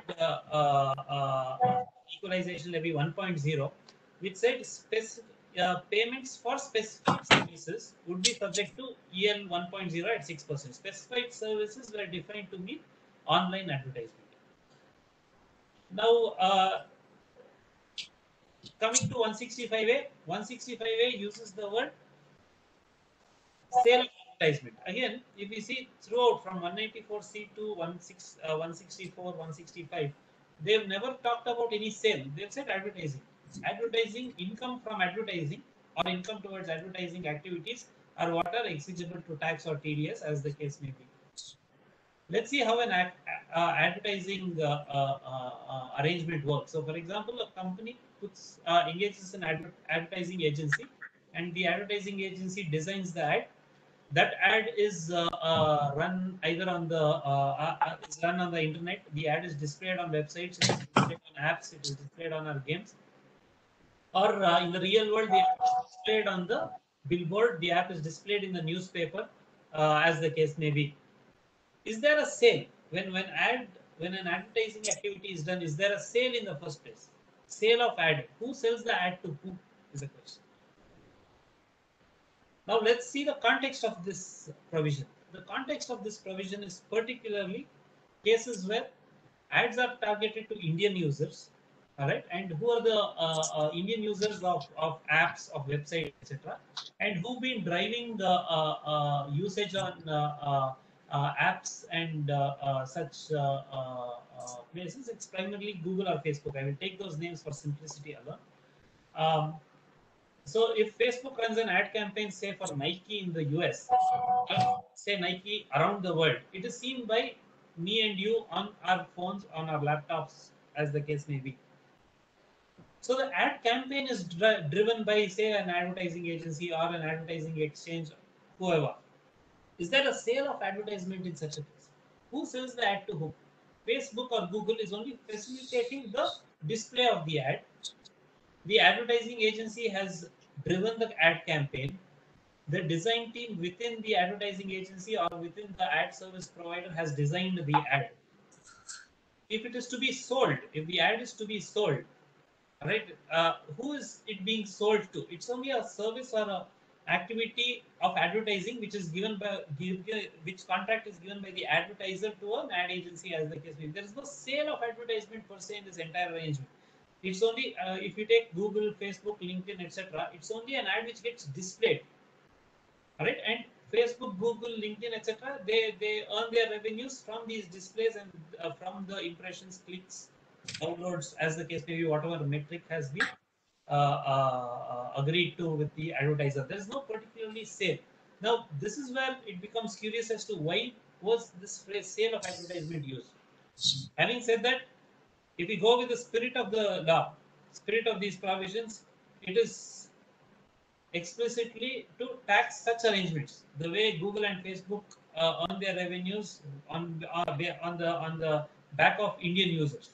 That is the target. So, keeping that in mind, we can say that there is a sale, but isn't the intention evident from the language of the law? Again, this is where we go to the literal reading of the law. And when we go for this literal reading, there's a kind of an absurdity, a potential absurdity. It's not clear why this phrase sale of advertisement is used, especially when EL 2.0 came in out of the blue. It was not part of Budget 2020. It was simply part of the Finance Act 2020. So we do not have the mind of the legislature when it enacted this law. All of these aspects only add to that uncertainty whether sale of advertisement really means what it is meant to be, or are we reading too much into the law?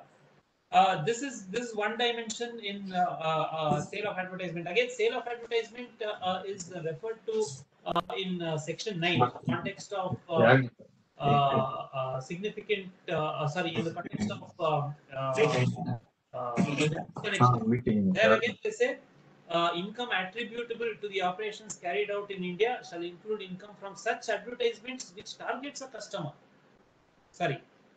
Income from advertisements targeting a customer which is sought to be taxed in Section 9. But we have this phrase sale of advertisement in 165A. There has been consistent and well thought out use of advertising in 194C, in Section 9, in Section 165A. But the phrase sale of advertisement is something which is not very clear. Having said that, this is the literal reading. If we go back to the spirit, yes, this is what is sought to be taxed. So, when say Google or Facebook receives income or ad revenues from say Nike or Reebok on displaying their ads in a global campaign, and that global campaign includes Indian users, this is the clause which will get triggered to tax Google or Facebook or LinkedIn, as the case may be. So back to you.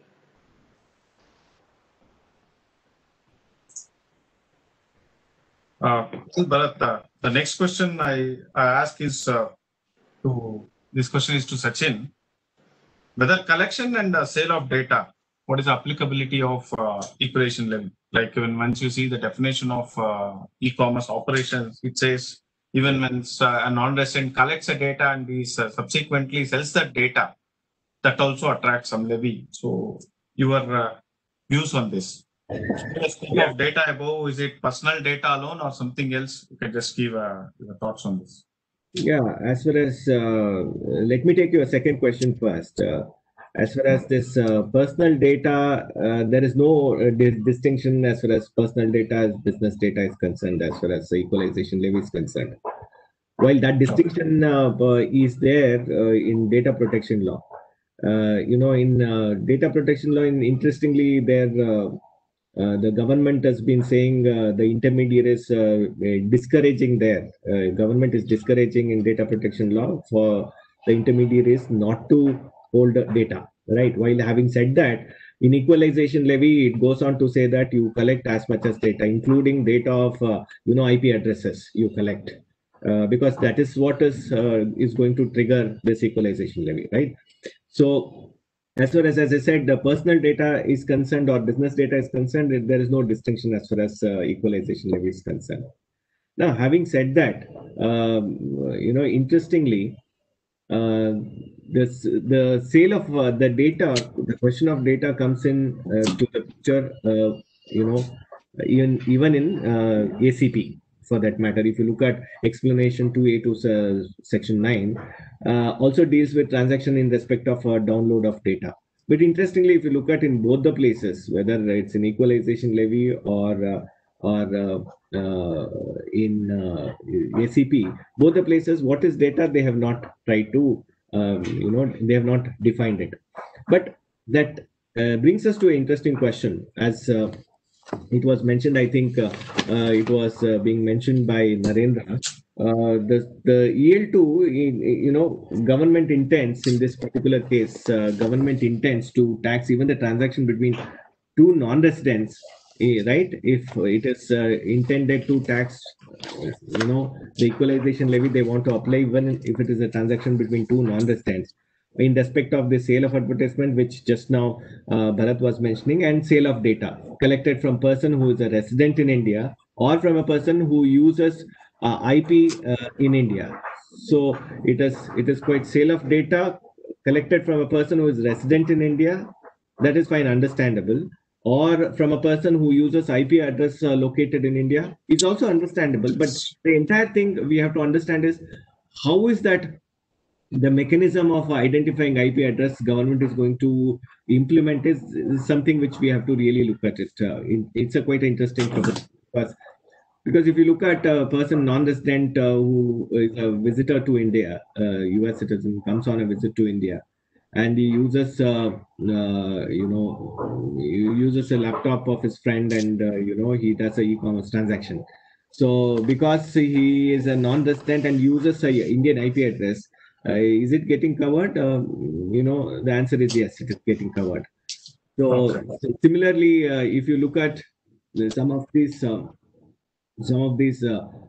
Indian residents who want to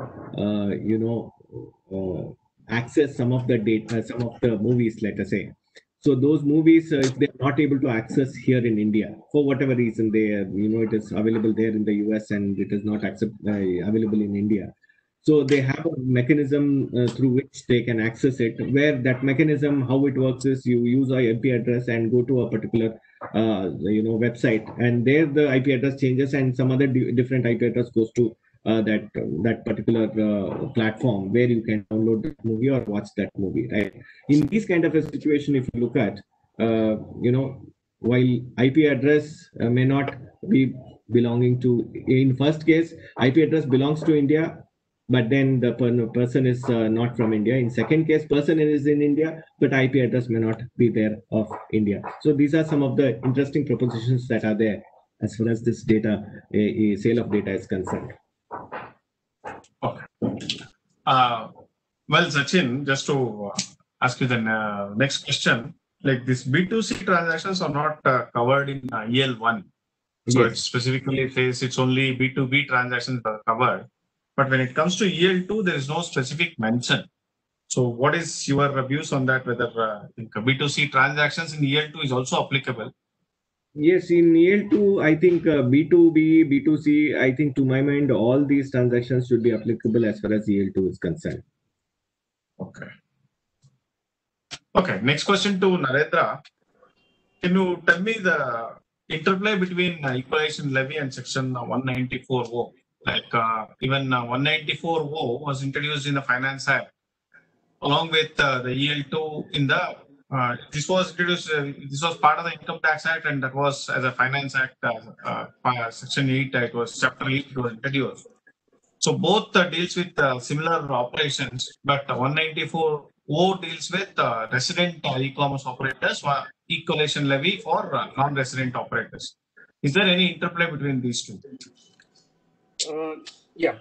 So if you look at these two provisions, there is a very similar terminology, similar structure in which they have been implemented.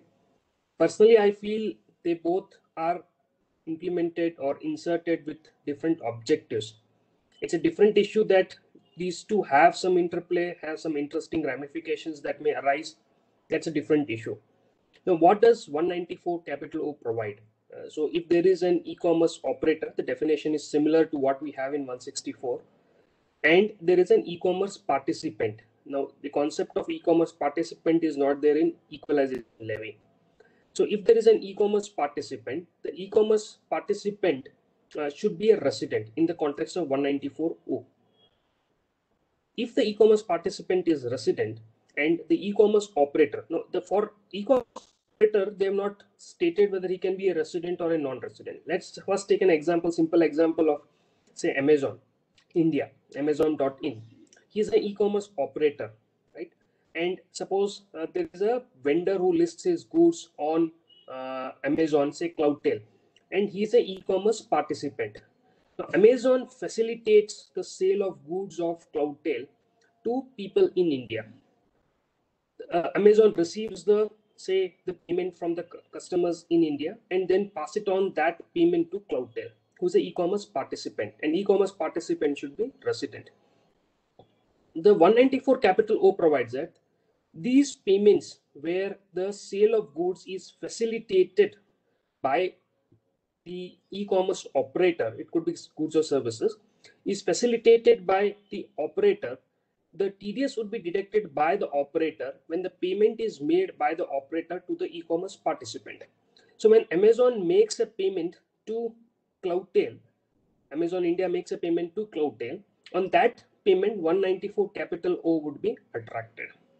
Now when you come to interplay between this and EL, it would appear this is both are moving into different direction, but important aspect here is instead of Amazon, say there was an Alibaba, or there is any other e-commerce operator who is non-resident, and on that non-resident e-commerce operator's platform there is an e-commerce participant from India who has hosted his goods or services.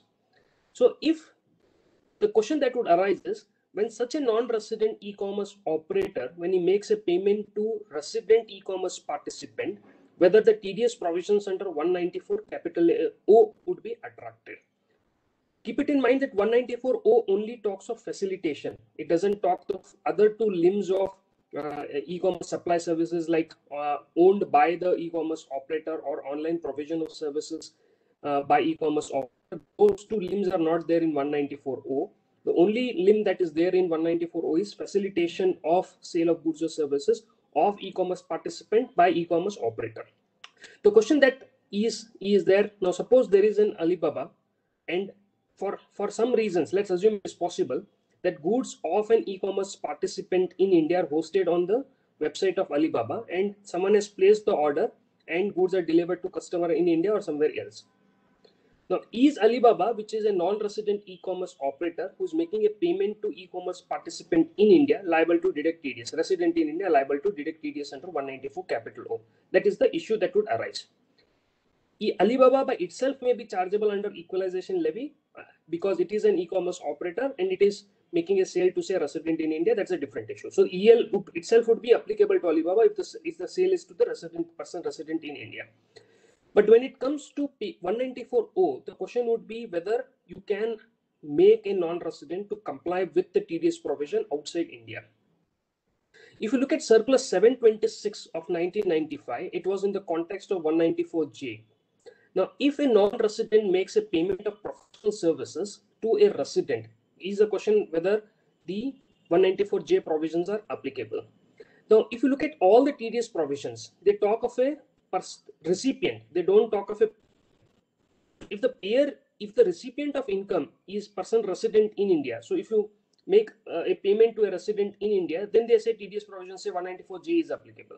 Now, in those cases, the Circular 726 said that the fees which are paid through banking channels to, say, any chartered accountant, lawyer, advocate, etc., who is resident in India, then non-resident do not have and the non-resident do not have any agent or business connection or permanent establishment in India, they would not be liable to deduct TDS as per the provisions of section 194J of the Income Tax Act.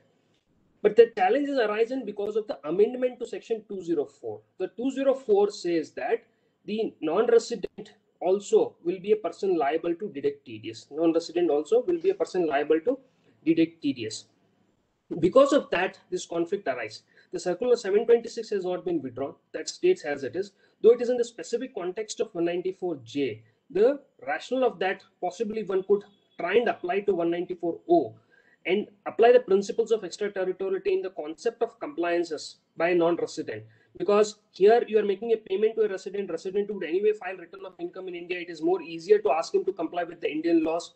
Therefore, though this amendment to 204 is creating a problem, there is a possibility to apply the rationale of Circular 726 and argue that a non-resident cannot be made liable to TDS compliances for resident payments. If 204's amendment is stretched in such a way, that will create problem for all TDS provisions, because every professional fee is made, say, paid by a non-resident to Indian professionals, then there would be a problem, or similar for commission or anything else, those problems would arise. So we'll have to take a harmonious view here and say that the compliances should trigger only for the residents and not for the non-residents.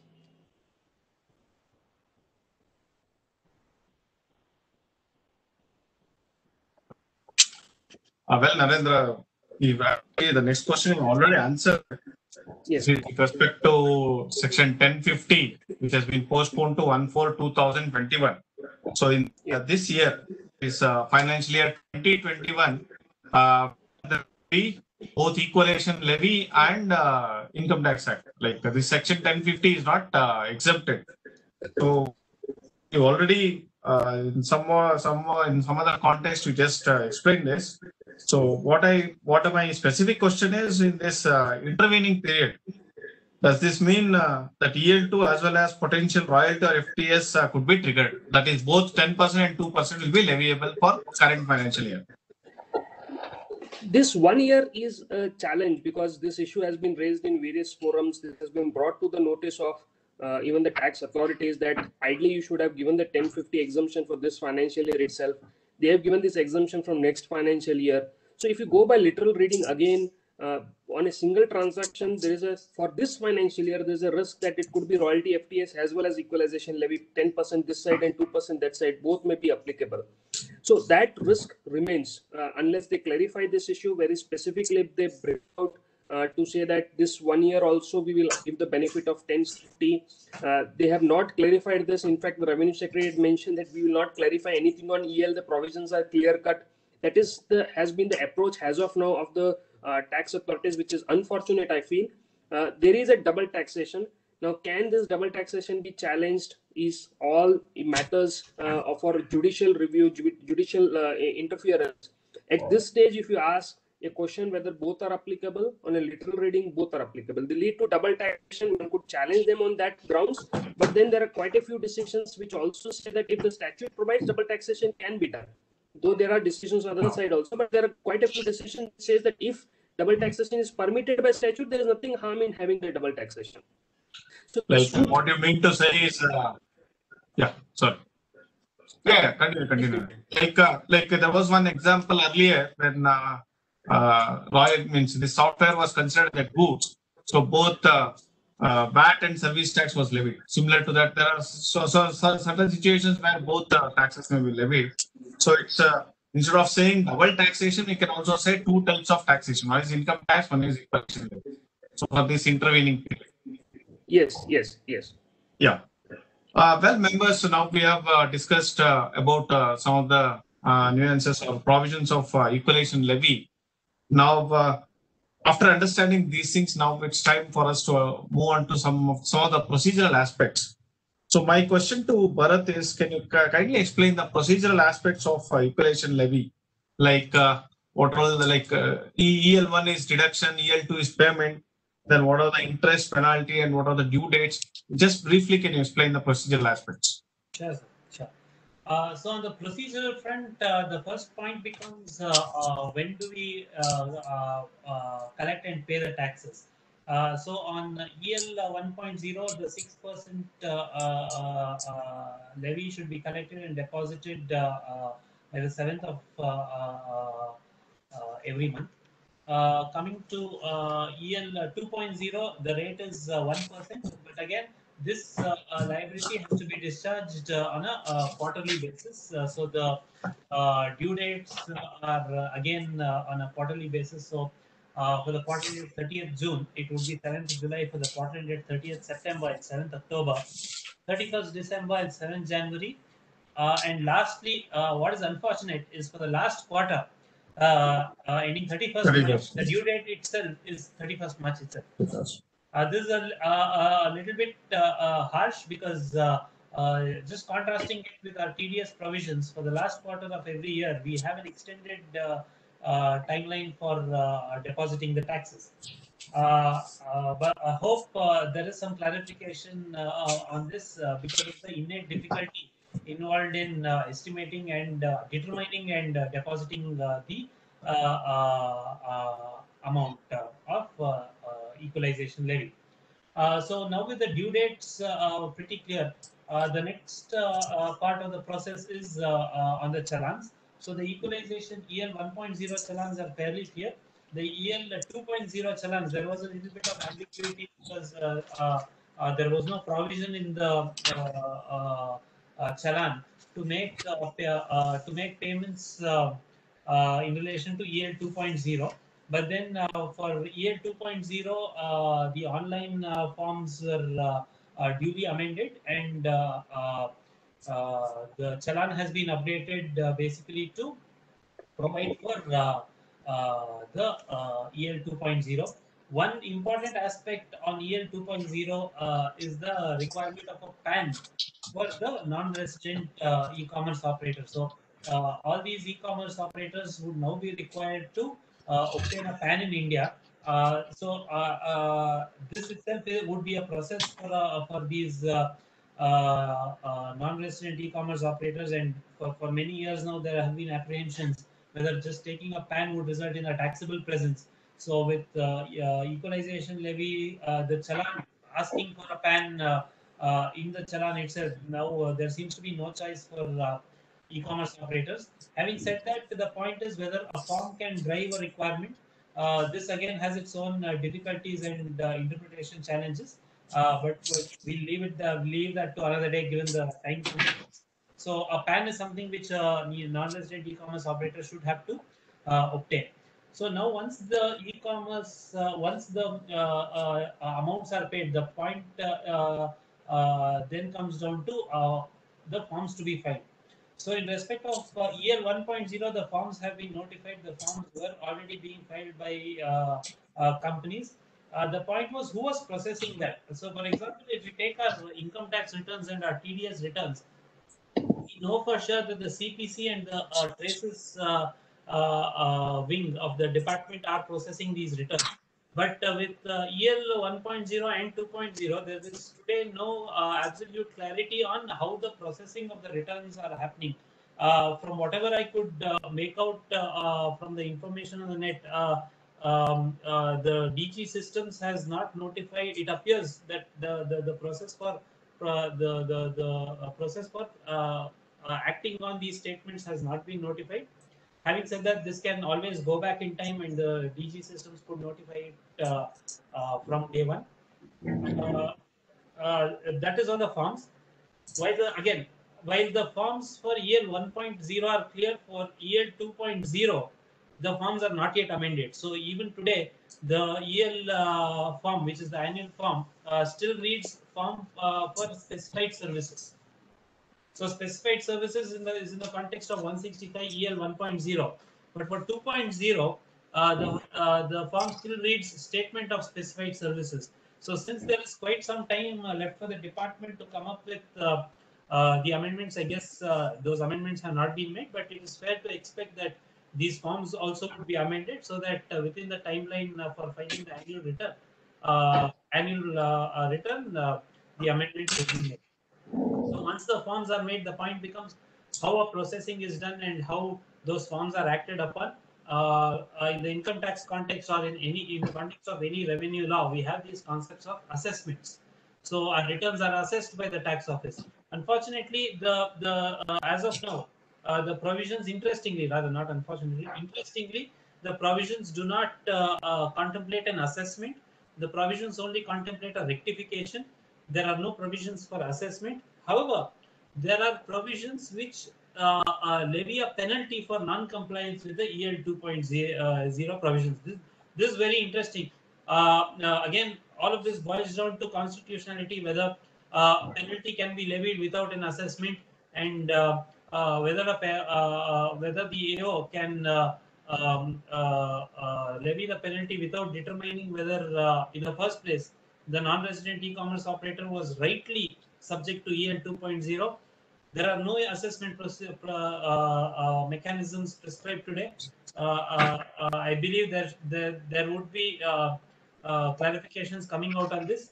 Again, assuming for a moment a penalty is identified for whatever reason, uh, it's only the penalty which can be challenged before the Commissioner appeals. Again, any assessment, etc., is something which is not is not contemplated for an appeal mechanism, which itself appears very interesting, and I may dare say so that it is very strange that without an assessment and appeal mechanism, the EL provisions have been introduced and carried forward.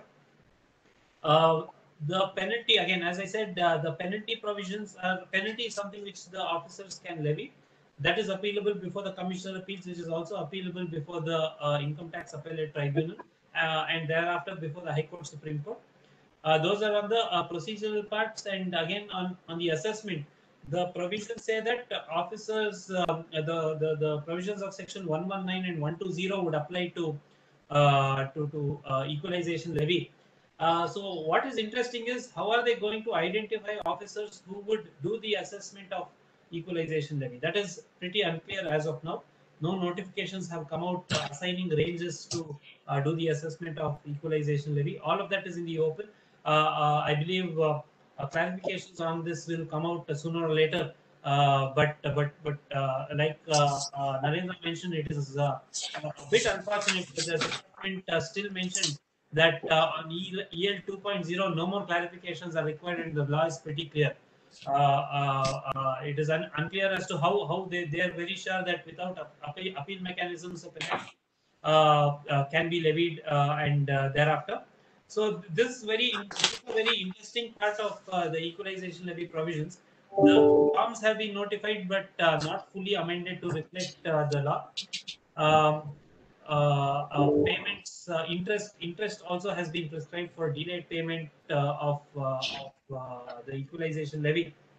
Apart from this, one other aspect which taxpayers ought to look forward to is certainty on equalization levy. So, for example, in the context of the Income Tax Act, we have the authority for advanced rulings to determine whether an income is taxable, whether a rate of tax particularly applies, or we can go to the assessing officer to ask for a lower rate of tax. This kind of flexibility and approachability is something which is not factored in the law. Especially if we recollect the AR provisions were initially put in place particularly for non-residents, so that in the context of ease of doing business, non-residents could have tax certainty in India. It would be welcome if such similar provisions were to be put in place even for equalization levy, but those are things which we only have to wait and watch. So procedural provisions are fairly in a very nascent stage. The forms payment mechanisms have been instituted, but thereafter things are fairly open and subject to a little bit of confusion and uncertainty. So back to you.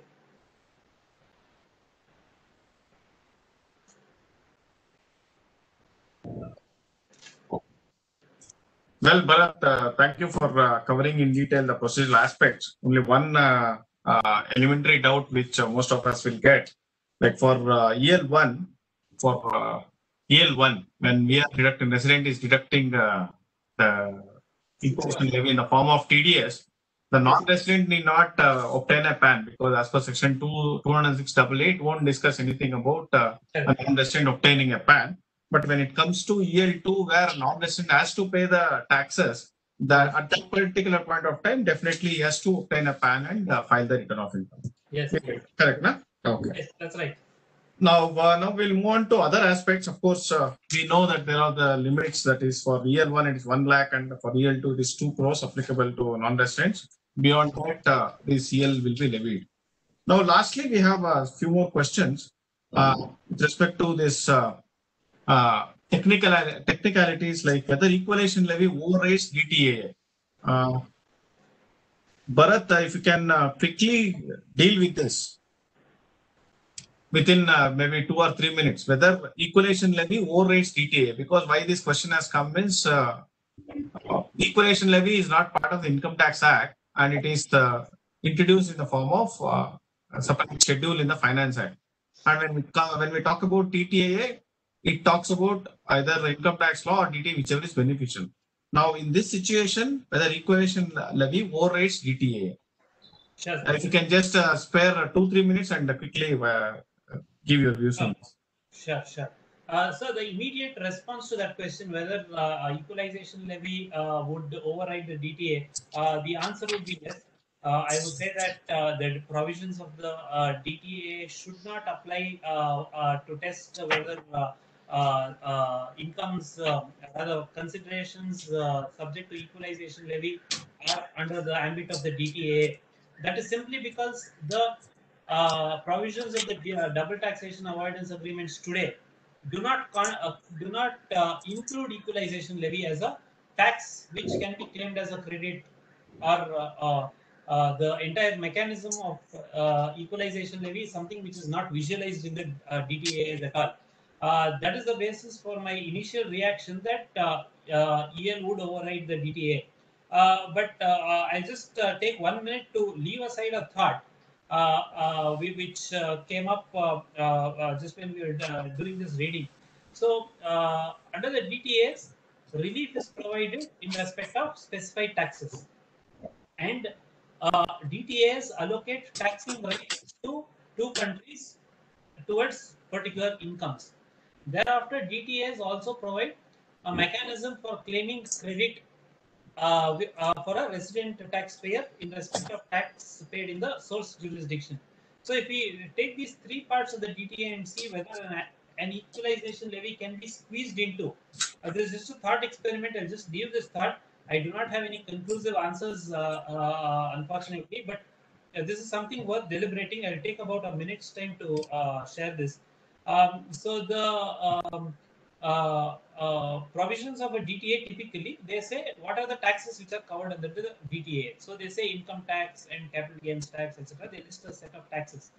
There is typically a second paragraph in that article which says these agreements shall also apply to identical or substantially similar taxes which are imposed by either contracting states after the date of signature of the present agreement, in addition to the taxes discussed previously. So now, again, this debate comes whether the equalization levy is a tax substantially similar to the income tax act. All right. So we've had this discussion. Narendra walked us through this point of whether equalization levy constitutes a direct tax or an indirect tax or an income tax or an indirect tax. So assume for a moment we have to hold that these an equalization levy is similar to an income tax, then there is a vista open to explore the subsequent provisions. That's where after crossing this threshold, assume we cross this threshold, the next question comes is, what is this income, so to say, which has been subject to double taxation? Right? So in the context of treaties, we have dividends, interest, royalties, FTS, and thereafter business profits. So so for dividends, interests, and royalties and FTS, there is a gross basis of taxation, whereas for business profits, only if there is a PE is a tax levied.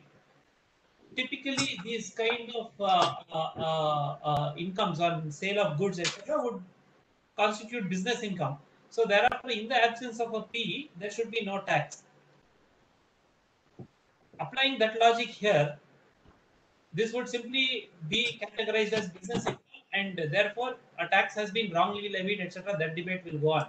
However, if we were to take the view that business income, the article of business profits will not trigger, but it is the article on other income which triggers, all right? And we were to say that in light of the other income provisions, India has exercised its right to tax and charge this equalization levy. Can we thereafter go to the credit provisions and seek credit of this equalization levy as an income tax in the source country? Is a thought which we had. So I'll just leave that thought. In the interest of time, we will move on. But what I would want to mention to the audience and to the larger groups is that this is something which ought to be explored, debated, deliberated, stones thrown, tomatoes thrown on this view. But it's worthwhile exploring whether this is a substantially similar tax and whether the income comes under the ambit of other income. I know there are rulings which say that other income, when there are business profits, you cannot go to the other income class. All right. but this is something which we ought to explore given the wide ramifications which the EL provisions have today. So back to you. Okay, Bharat, thank you. Chairman, I think we are at 6:54, and we have a few questions that has been posed by the participants. If you spare around 10 to 15 minutes, we can just complete those questions as per your this thing. If all members are interested, we can take up a few questions and go ahead. Yeah, you can take, sir, for 10 minutes. You can take Yeah. time. Yeah. Can I problem. get that questions and answers? Questions in the question box. They have asked the questions. On Srinivas and Yeah. I think I think the e-commerce operators. Some of the questions I have here, so that I will go through some of these questions. Meanwhile, others also can look into the questions here. I think Sunil Bhatt, he has asked, also wanted to know if MNC have internal ERP system from where group company in India can place order and sell subsequently in India. Whether EL applicable when Indian company makes payment to a parent company. So here the question is because he has a ERP, while he has a ERP and for which he is rendering some services to its group companies. So it is basically intra-group services possibly he is what mentioning. But the thing is, while intra-group company services, as we discussed earlier, so the parent company, in this particular case, the group company, MNC group company, may not be owning this particular. He may not be an e-commerce operator who owns, operates, or manages this digital platform. This ERP system may not be. He might not be owning that. The company MNC may not be owning that, right? So therefore, in such situation, it should not ERP equalization levy should not be applicable. Next to Srinivasan, I think he has asked, as equalization levy is not on the income earned by e-commerce operator, but on the consideration received by the operator. Therefore, claiming a credit for the levy against the income in the country of residence may prove a problem with the most bilateral treaties. Yeah, absolutely. I think this matter was already discussed. Equalization levy is not an income tax. It is there in the Finance Act. So therefore, the question of you claiming a credit in the other jurisdiction may not arise at all in this particular case. So that is what Srinivasan has mentioned. If next is Srikanta, if placement order or phone or email, accepting online sale with wider definition, perhaps. I think this, I mean, I did not really answer if placement of.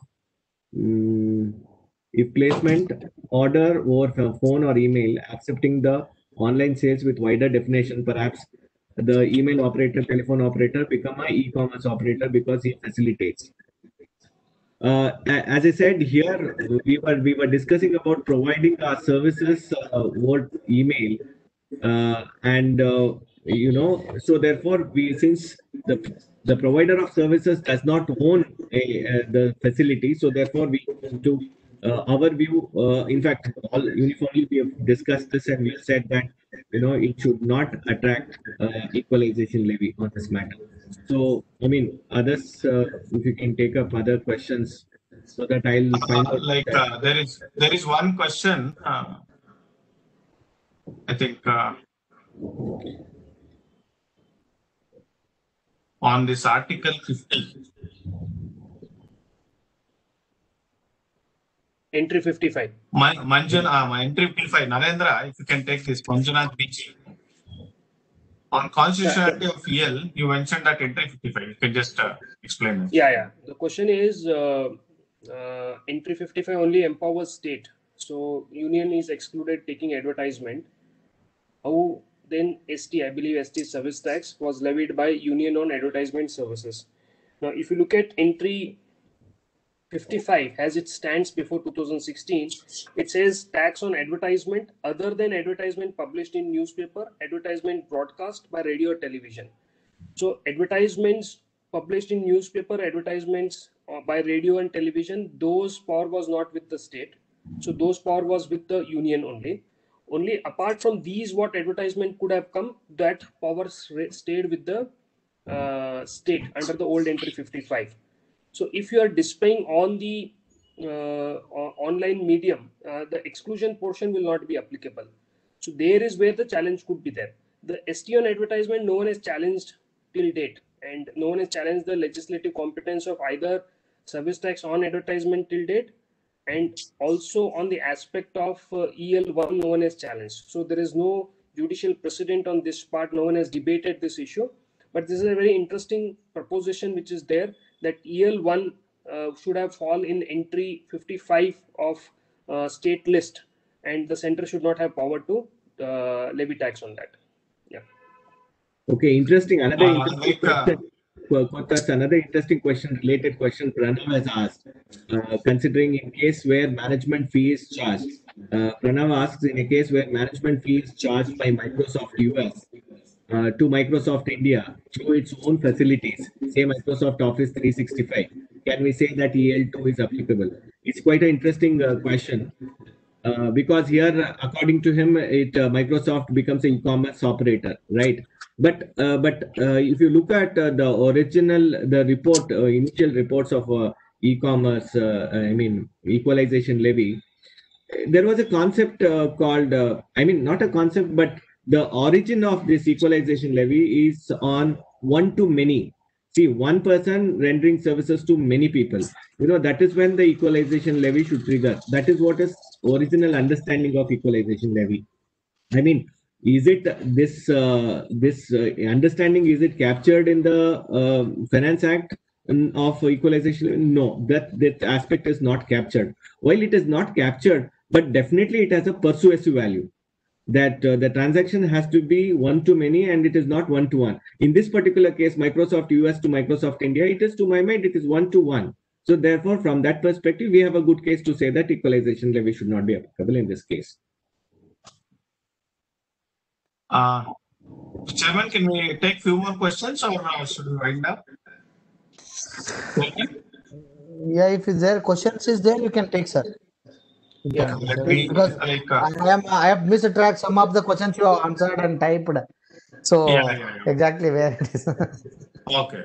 Now let me take the questions in order. I request all the panelists, I will just read the question and allocate to you so that you can answer, so that we can cover as many questions as possible. The first question is, the e-commerce operators are annoyed at the ambush by the equalization levy since the changes were not part of budget 2020.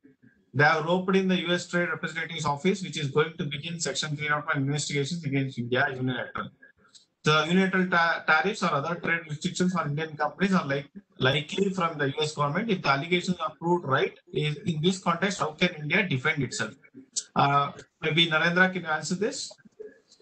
So this is it is a kind of trade war which is there, and it is not just restricted to India. Many countries the US has targeted. France is one, UK is one. So where they're trying to levy tariffs so that they can roll back this digital taxation or levies of similar nature like equalization levy. These countries, again, possibly there is also delay in finalization the global approach of taxation of this because of US intervention, because most of these multinational are US companies, and this is a normal tactic of US to ambush and buy tariffs and other things. India would be able to defend this because there is a good amount of nexus, especially, and the two sides of a transaction, buyer and seller. The buyers are in India, sellers may be outside India. There's a good amount of value created through data. So all these aspects should bring in the new nexus concept, which even the OECD is articulating. And somewhere there will be a middle line drawn between what we have today and no taxation, and from the extreme taxation, or somewhere this middle line would be drawn, and it will all be come to a negotiation table to bring out some middle way to have conclude on these matters. Yeah, in fact, just continue to that, even US, I heard that there's passed 2 acts, that is guilty and BEATS, to plug this tax avoidance by US taxpayers. So this trade war continues. Let us wait for that and let us be part of that. The next question is from Sabarish and CK, where he says, what if the goods sold on e-commerce platform are not owned by the e-commerce operators, but who only provides a marketplace? Of course, the Bharath said the definition of e-commerce operator, where he owns, operates, or facilitates. So in that regard, your quick response to this question, Bharath. Sure, sir. So I think this was something which even Narendra emphasized. when he was discussing consideration. So even where in a marketplace model, given that there's a facilitation of the goods and services activity, the EL 2.0 provisions would be triggered. And here the more important question would be how the consideration on which EL 2.0 is to be levied. That the issue of consideration becomes very critical. On what do we charge the equalization levy? Is it on the gross value or the net value? And there, like Narendra had mentioned in his brief discussion, it should be on the net. And this is where e-commerce operators who run the marketplace model, they need to put in place systems wherein they will be able to identify the consideration clearly. And this is where a lot of debate, etc., discussion should be triggered within such players. So that, especially given the fact that the volumes are going to be significant if it's from India, and it's the game on consideration. How is the point on consideration determined? Okay. Now the next question is, should India wait for the OECD to finalize its rules regarding equalization levy? Of course, in the previous question, Narendra also answered, and I also gave some thoughts. Like after the trade war, this is not just India which has levied this equalization levy. Similar taxes have been levied by many countries. And when once USA started this trade war, if you see EL1 and EL2, many countries from 8% or 10% or 6%, now they have come to 2% or 3%. So in that regard, since there is no consensus among all the nations, I think India should go ahead and frame its rules as of now and wait for the things that has to happen in future. India has already Next question. implemented. India has Yeah, already implemented. There's no question of waiting. Correct. Yeah. The trigger has already So there.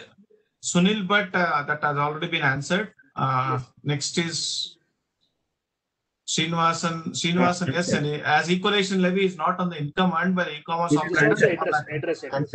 Address, okay. Bilateral tax treaty is covering only tax on this is income. also This also, I think Bharath has given that. Shrikanta here, I think, has already been answered. Sneha Badrinath, if an Indian SSC obtains a service of an e-commerce operator for advertising or marketing services, customers of which are located outside India, that is, target audience of such marketing services are outside India, whether EL is available under EL1 or EL2. Only NR to NR only where the customers are in India. Target of advertisement is in India. Here the question is the advertisement is outside India, so it should not be applicable. Yeah, applicable. Customers are outside India. Next one is from Manish Joshi. Whether sale of software provided by parent company to the customers in India, for which pre and post sales marketing is facilitated by a subsidiary in India, would fall within the equalization levy. Sachin, if you can quickly answer this. Whether sale of software provided by parent company to customers in India, for which pre and post sales marketing services is facilitated by subsidiary company, would fall within the. See here, the subsidiary company is providing services to Indian residents. So the services are between Indian resident company and a resident individual. So therefore, there should not be this equalization levy should not be applicable for such cases. Okay. Next one is Srikanta. In sale of advertisements, if two non-residents to be taxed, the advertisement is targeted India, then global brands advertisement without any specific geographical area will not be covered. If covered, how the transaction value subject to yield to be determined. When we talk about extraterritorial nexus or how to approach extraterritorial this thing, Narendra had explained this explained in detail. Maybe Narendra, if you can just briefly explain this. No, here again the similar question that if the advertisement is, if two non-residents are there, and only it will be taxed if the advertisement is targeted to customers in India. Only in that context it will be taxed in India. So if it is a general advertisement without any specific geographical area, it will not be covered. So whole point is who is the target audience for that advertisement. If it is in India, yes, there is the statute provides for taxation. Constitutionally, it is a different issue, but statute provides for taxation of it. Yeah, just to add to this, one interesting proposition is global brands, when they give one check for an advertisement which is across the world. So then possibly that allocation may turn out to be one of the key for levying this equalization levy. See, for example, HLL gives an advertisement, one check to advertising agency, and it is for the global advertisement. So possibly then one has to allocate based on the keys, some of the keys, then allocate that towards India, and equalization levy may have to be applied to that. Okay. The next question, to this point, because there is a finer business dimension to this, which I just want to share. Just to quickly, Bharath, quickly you have to wind up. Yeah, sure. Assume there's an ad which is driven through Facebook by, say, Ferrari, and typically the way this works is the ask from Ferrari would be, please target high net worth individuals or people with richer tastes. And again, this is geography agnostic. But then there would the users are fairly high net worth individuals who would be targeted in that sense, not from the standpoint of a geographical area, but on account of their tastes and expenditure patterns or viewership patterns. Typically, Facebook and all such operators, they track which geography, as per in their systems, they have methods to track which geography the ad has been displayed and the ad has been seen. That's the whole point of programmatic advertising, which is a big deal today, and which is actually the subject matter of EL. So in that backdrop, it's the role of Facebook, etc., to actually see whether there has been an India burn in advertising marketing language. The ad has been seen in India, but the point which still remains is whether that ad has targeted a user in India. It's not targeted a user in India, but the target has been a user with corresponding tastes. So this is a fairly tricky issue, and this is likely to come up for discussion sooner or later. Yes, sir. Next question is from Brijesh Rai. He asks, TDS under section 195 of the IT Act and TDS under section 165 of Equalisation Levy, will it not amount to double TDS on advertisement? The answer is this covers under EL1, where section 1050 is very clear. If you are deducting tax under Equalisation Levy, then there is no taxation on Income Tax Act. Or if you are doing under Income Tax Act, there is no Equalisation Levy, so there is no question of double taxation. Is that correct, or any other views? Correct. Yeah, it's correct. Okay. Next, Vishwash Agarwal, can EL be paid by representative of foreign entity?